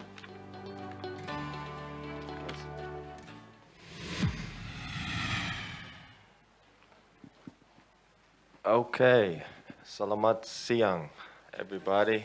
Thank you so much for having me. It's nice to have it in person. I've been doing this for the past 2 years virtually, so it's nice to have it back in person. Nama saya Pak Suli, and I am a consular officer at the U.S. Embassy in Jakarta. I'm here to talk about visas. That was our big boss and the State Department for the visa. And we have a presentation for you all, but I know this is a mixture, so we will have time for questions and for you guys to ask me. Yeah, maybe we can get started. But thank you so much for your interest in wanting to study in the United States. For us, we're very excited and we're very happy that Indonesians are taking this opportunity to go visit the U.S. and pursue their academic careers. So thank you.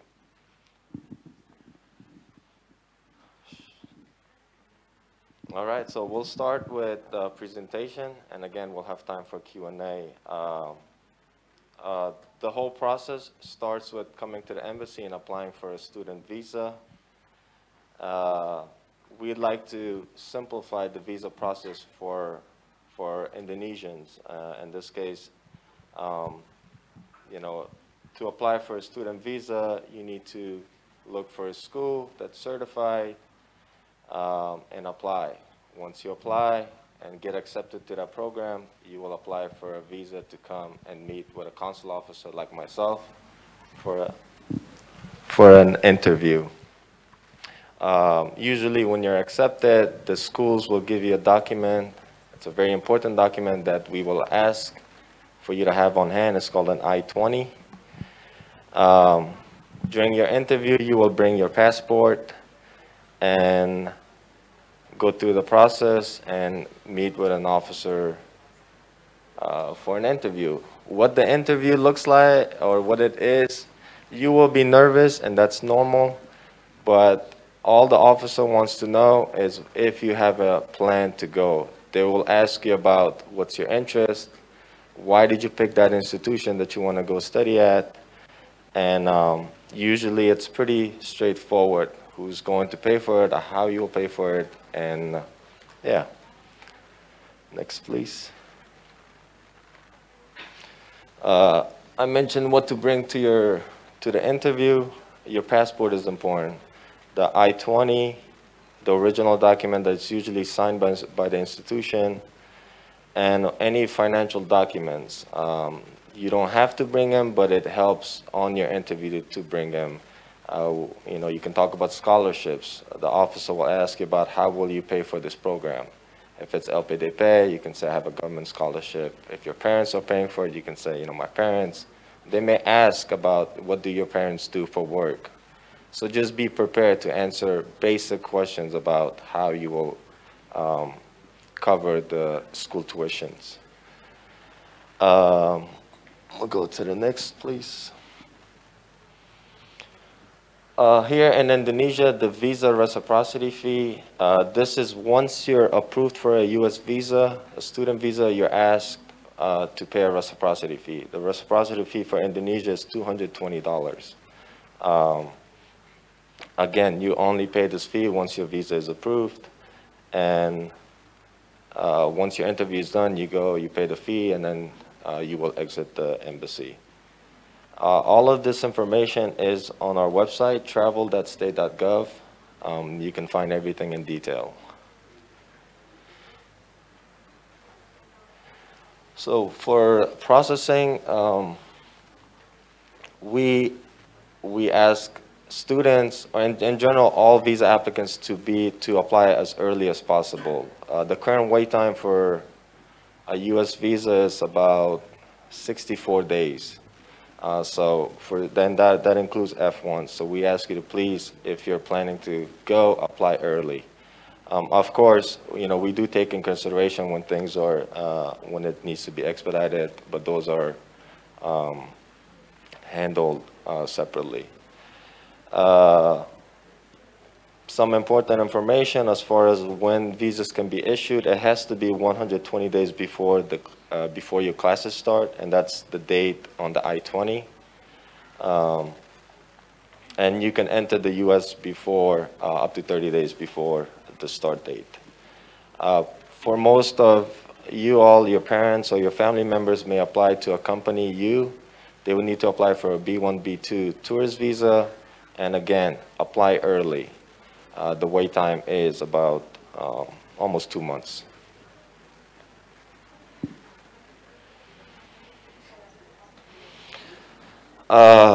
Being prepared is important for all visas, including F1 student visas. If you are not prepared, you may be denied a visa. If the officer feels that he or she, if you're not able to prove to them that you don't have solid academic plans, you may be denied a visa, and that is common. It happens, so please be prepared. Yeah, we can go, that'll come later. Traveling to the United States, it's important that you bring your passport. That starts from the embassy onto the plane and then onto point of entry wherever you land in the U.S. Keep those documents handy. One acronym or person that you'll hear a lot is your DSO. That's the designated school official, I think. But basically, this person, every institution has a point of contact that you need to get familiar with and become friends with, and they will help you as your journey, whether you're studying a bachelor's or a master's, but every school has a point of contact, and they're there to help you, all international students. Yeah, so once you enter the U.S., you go to the school, please reach out to the point of contact, and it's known as the DSO, designated school official, I believe, yep. Okay, so as SEVIS, this is an important number, and there's a fee to it, but basically the SEVIS is a way that our government tracks international students while they're pursuing their academics in the United States. This is your entry and exit.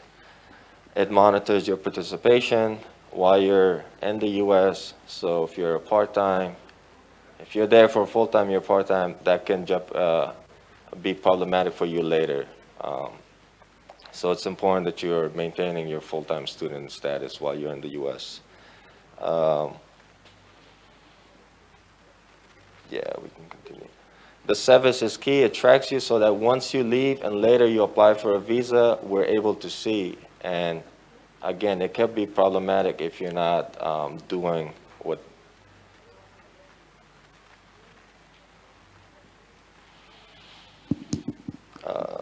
Maintaining your student status, this is important. So once you travel to the U.S., please make sure you get there no more than 30 days before your program starts. Again, contact your school official, known as the DSO. Reach out to them in advance. It always helps when they know that when they have and when they know when you're coming. Attend your classes. Try to maintain your full-time status. If you have any difficulties or any problems, or you're going through family situations, the school official, the DSO, is the person you need to talk to. Life happens. Indonesia is very far from the U.S., but you're not alone. You have a lot of help, and but you need to let them know. And if you're interested in wanting to work, I have had a lot of applicants to say, can I work? It all starts with that person, the point of contact, the DSO. You're allowed to work, but there's a procedure for it, and they're able to best advise you. Do not do something that you don't know, and usually it's working. Students, they feel like they can go work to make additional income. If you don't do it without authorization, that's going to be problematic for you later. So please get to know your school official.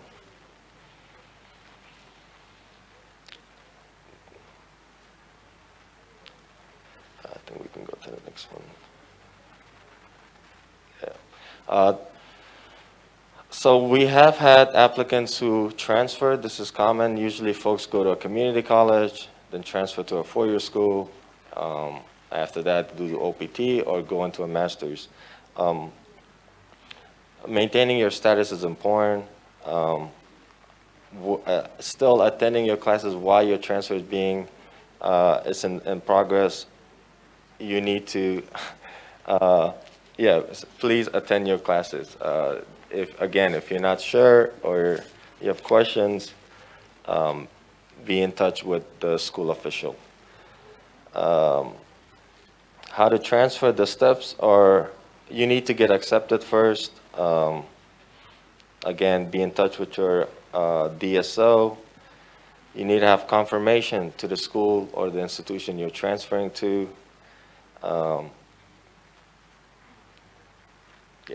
That's okay. Some Q&A. Next slide, please. All right, thank you. Okay, how do we want to do this? Are you?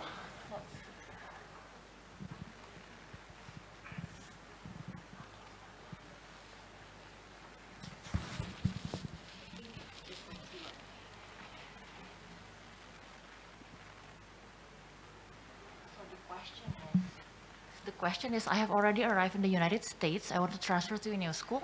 I have not yet started classes at the school listed on my form I-20. So as a visa counselor, what do you propose the student to do? Yeah, again, please, anything regarding that, stay in touch with the DSO at your campus, at your school. Just show proof of your acceptance, that you have been admitted to the new school, and report that new school and be a full-time student once you transfer.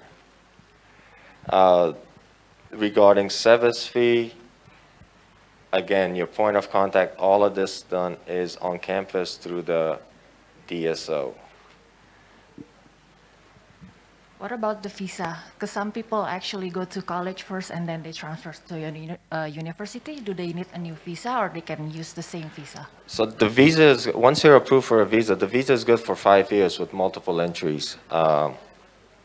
As long as you're in a full-time academic program, you don't need to worry about your visa. The visa is good.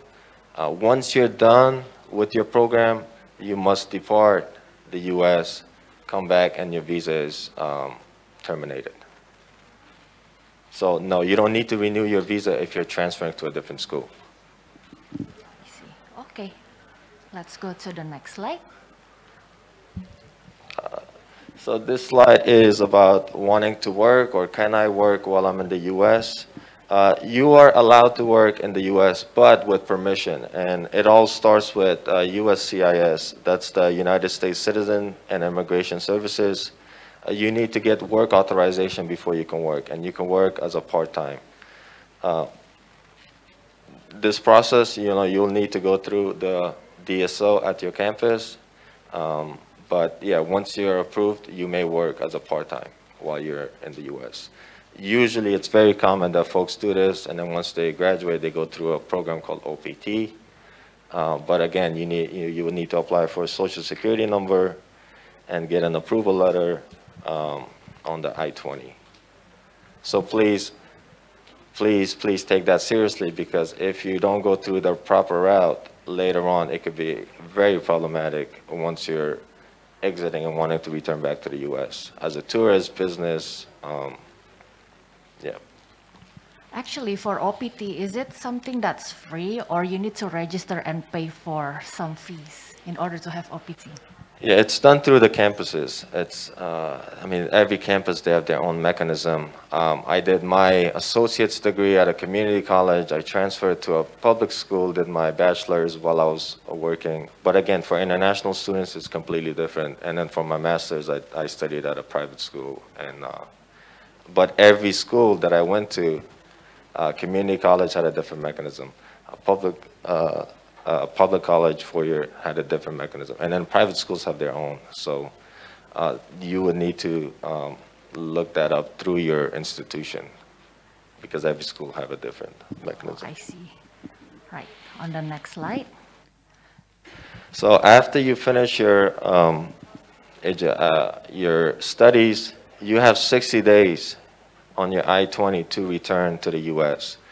A lot of times we have had folks who need to depart, but they have their belongings. If you're planning to go for a bachelor's, that's 4 years of your life. You're gonna have stuff in the U.S. You're gonna, whether it's clothes, furniture, please leave and then apply again and go back as a tourist. You can certainly go back as a tourist and handle that stuff, but don't overstay once you're done with your student visa. So once you graduate, you have 60 days, take care of business, and if you need additional time, leave and then come back, apply for a tourist visa. That visa is good for up to 5 years, and as a tourist, you can go and take care of whatever that needs to be done, whether it's closing off a lease or taking care of furniture. You can certainly do that on a B1, B2 tourist visa.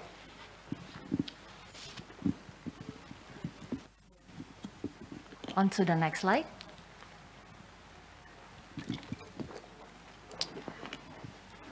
Right, so we have another FAQ. The first one is, how long can I stay in the United States? The visa is good for 5 years, but you can stay as long as you're in a full-time status. So as long as you're studying, you're maintaining, you're going to class, you're okay. Once you're done with your studies, once you graduate, you have 60 days, you must depart. So the visa, now, if your visa is expired while you're in the U.S., you can still be in the U.S., but once you leave, you come to visit your parents and wanting to go back, but you will need to apply for another visa, because you can't enter the U.S. on expired visa. I think that follows up, my visa is expiring soon, can I still? So as long as it's not expired, yes, you may. But once it's expired and you depart, you must apply for a new visa to return. And that's the same procedure. You would apply again, pay the reciprocity fee, and go through the same process to return back to continue your studies. Okay, so a lot happens once you decide, it's a journey. This is not a trip. You're going, you're going to make new friends. You're going to get exposed to life in different ways, just like we come here and work. So the actions, the things that you do will have a positive or negative impact in your life once you're done with your studies. shoplifting, drug usage, drinking, and overstaying your visa or working without authorization could all be problematic and later jeopardize for your of wanting to return back to the United States, whether it's for business pleasure or you know, if you want to go back, do a PhD. So please be mindful of what you do, because that stuff is on your record and it continues. It doesn't go away. I think I'll stop here and give you guys the time to ask me any questions. Thank you. Okay, so now we are open for Q&A session. Do you have any question? Yes, go ahead. On the left side. We'll start from the left side.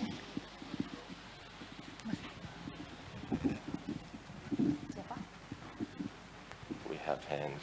Yes, we have 3 hands. Good afternoon. My name is Habira. I'm Isma Wardi to UC Davis. My questions is regarding last year, the ISMA awardees gets like a sudden tax form documents that they have to send back to the U.S. I just want to ask if we do get, you know, such a sudden document that we have to maybe send back to the U.S., will we get any help?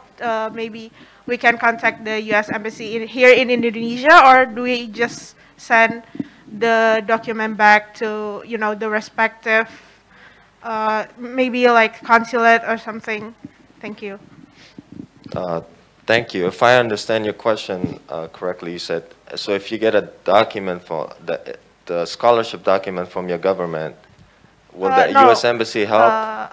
No. ISMA. Yeah, the tax form from the U.S. government that do not the Indonesian government do not know about it, because they just get the sudden document asked from the U.S. government that they get when they go back to Indonesia. Yeah, so no, the consular section is not able to assist with that process. You would want to reach out to the school. Okay, so we asked the DSO in our Yes, respective. Okay, yes. thank you. Thank you. Good question. One more at the back. 2 more at the back.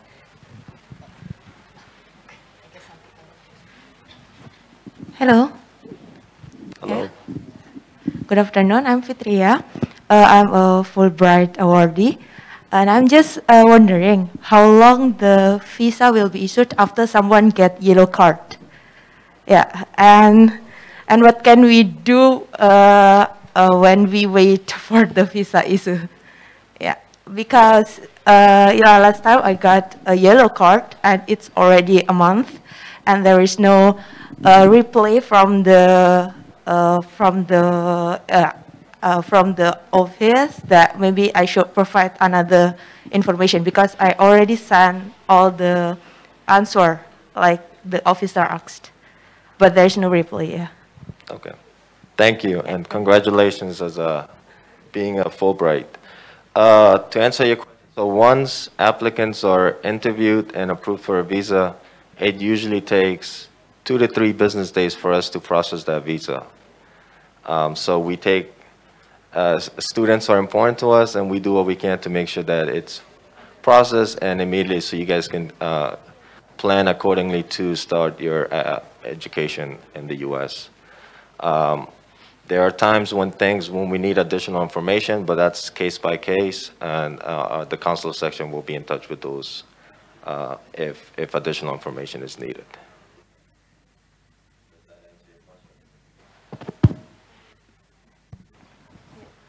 But for those who got a yellow card, for how long we need to wait sometimes, normally, or the maximum? What's the yellow card? Oh, what is like refused? Not entirely refused, but undergoing additional information.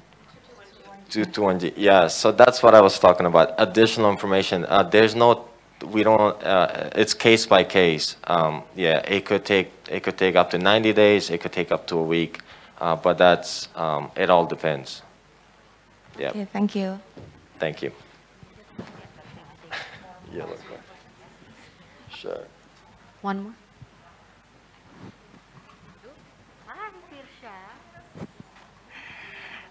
Yes, thank you for this opportunity. First of all, I'm Firsha. I'll be taking master degree at the University of Washington, starting hopefully this early September. Actually, last Friday, two weeks ago, I was applying for F1 student visa, and I used the official passport. Unfortunately, I was rejected under section 221G. Maybe I have the same case, the yellow slip. Actually, the yellow slip stated that my visa application has been rejected under section 221G. Actually, the officer said that I don't need to worry because it's only pending administrative procedure.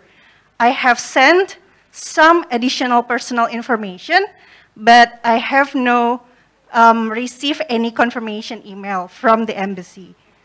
So my concern is, maybe many of my friends here, is how long that pending additional administrative procedure approximately will be. Just approximately, if you can say, the range of duration we have to wait, because we are starting our class early September.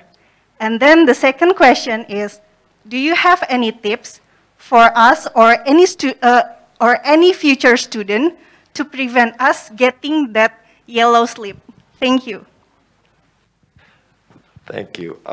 Regarding the yellow document that that officers hand after your interview, so this is all case by case. I'm not able to discuss the details of it, but it's additional information that we require from applicants. Again, it's case by case, and that information is not processed at the embassy. It's usually sent to Washington, D.C., reviewed. It takes time. We're not able to, people are curious, and we understand as officers that people need to make plans. It can be frustrating, and we are aware of that. We do what we can to make sure that students are taken care of, because you guys are taking the chance to study in the United States. So we're aware of this, but again, the yellow slip, it is by law, it's rejected, meaning that we need time to review the application. And every one of you have you have your own life, you have your own family. It all depends. But that information, it requires time to review. And if the officer indicates that you have nothing to worry about, please don't worry about it. It's just, it takes time for us to make sure that we have everything we need before we can continue with that application. As far as tips to be prepared, you all have started of wanting to. It starts with you. You have done, as long as you come to the embassy prepared, you will be nervous. That's okay. Officers are aware, but the website, my tip would be to get used to the website, travel.state.gov, and there's lots of information on there. And our website, U.S. Embassy in Jakarta. But yeah, that's all I've got. Thank you. Thank you. Can we add one more in-person question and then 2, 3 Zoom questions? Will that be okay? Thank you.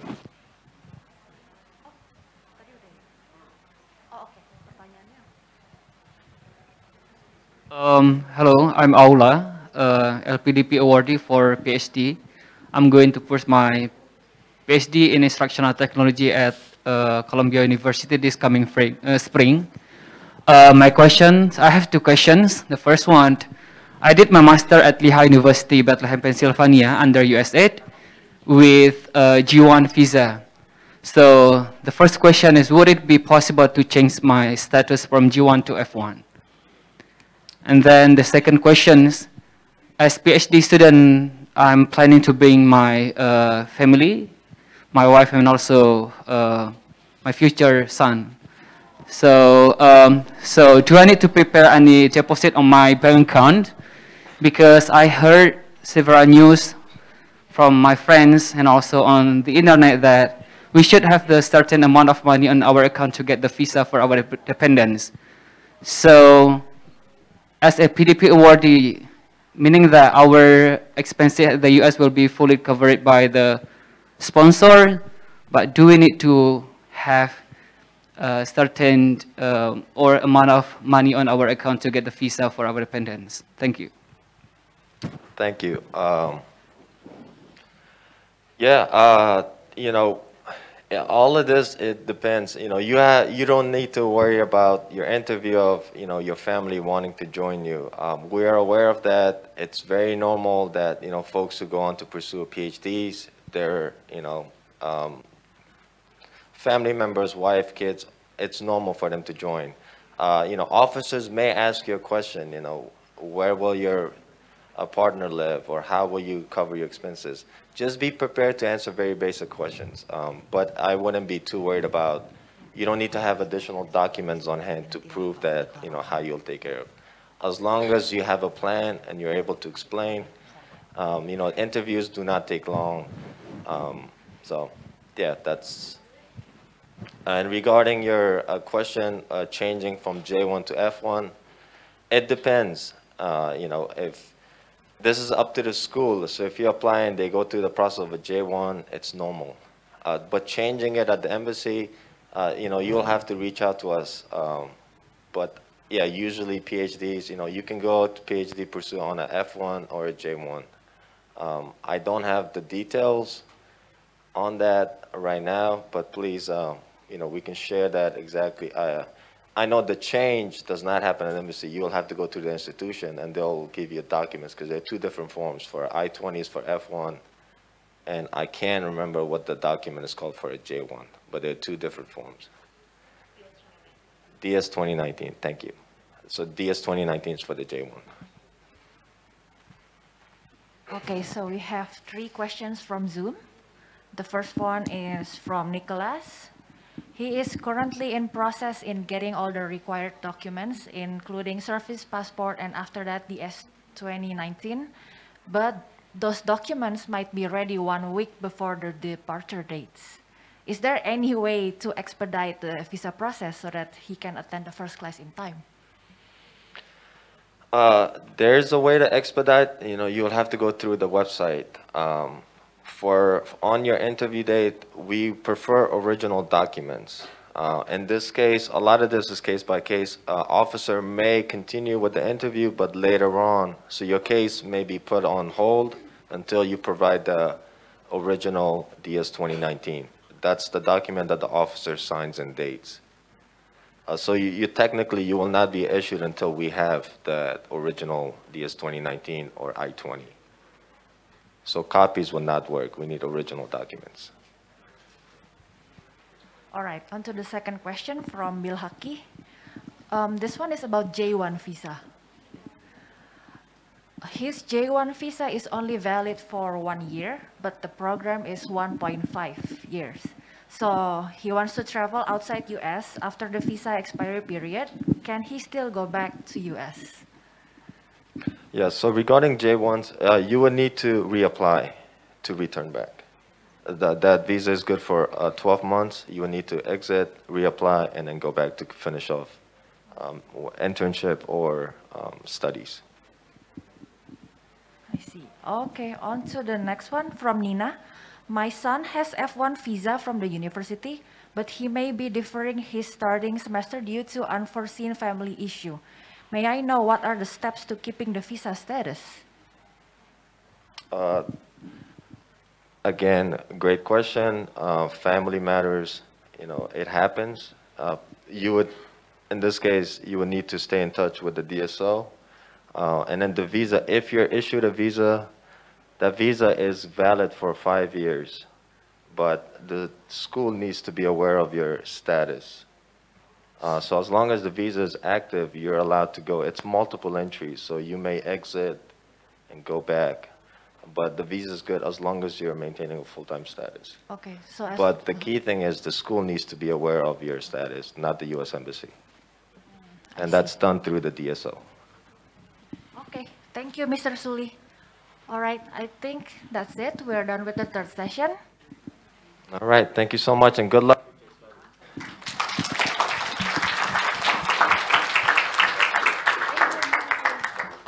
All right, I'm giving back the stage to Santika. Thank you so much, everybody. So it's always been like that. So every year, our pre-departure orientation always got heated up during the visa council section.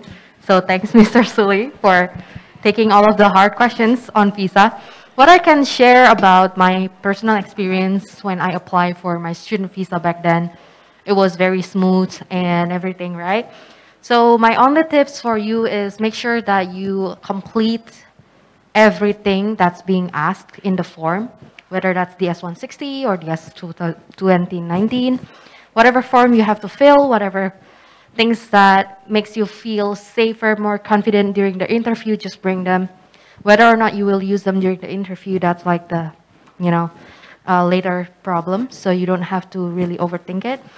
A lot of my advicees actually came in to share their anxiety on, visa interview and everything. And basically, it's like you just need to be able to answer the questions regarding your purpose of going to the States. So if you really going as a student, you don't have to be scared of anything. You just need to bring all of the documents that's being asked. For the yellow slip, I know it's tricky because there's no, exact time frame that's given.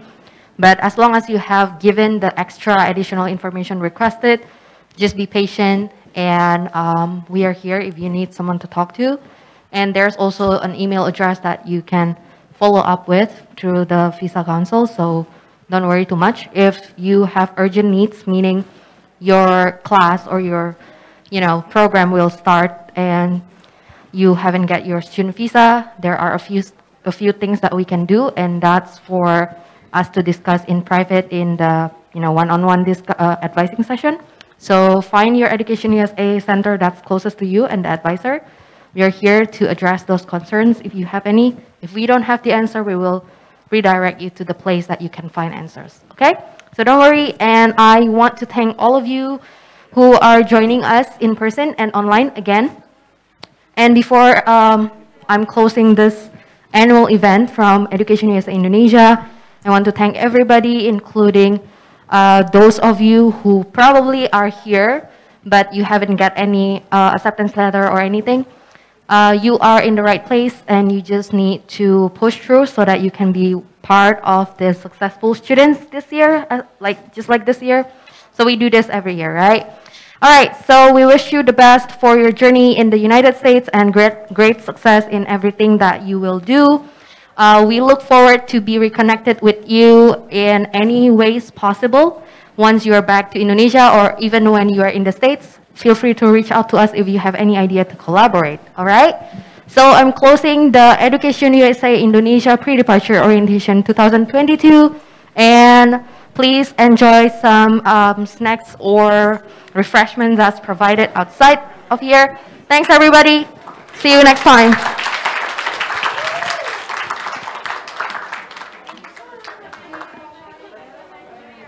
Terima kasih.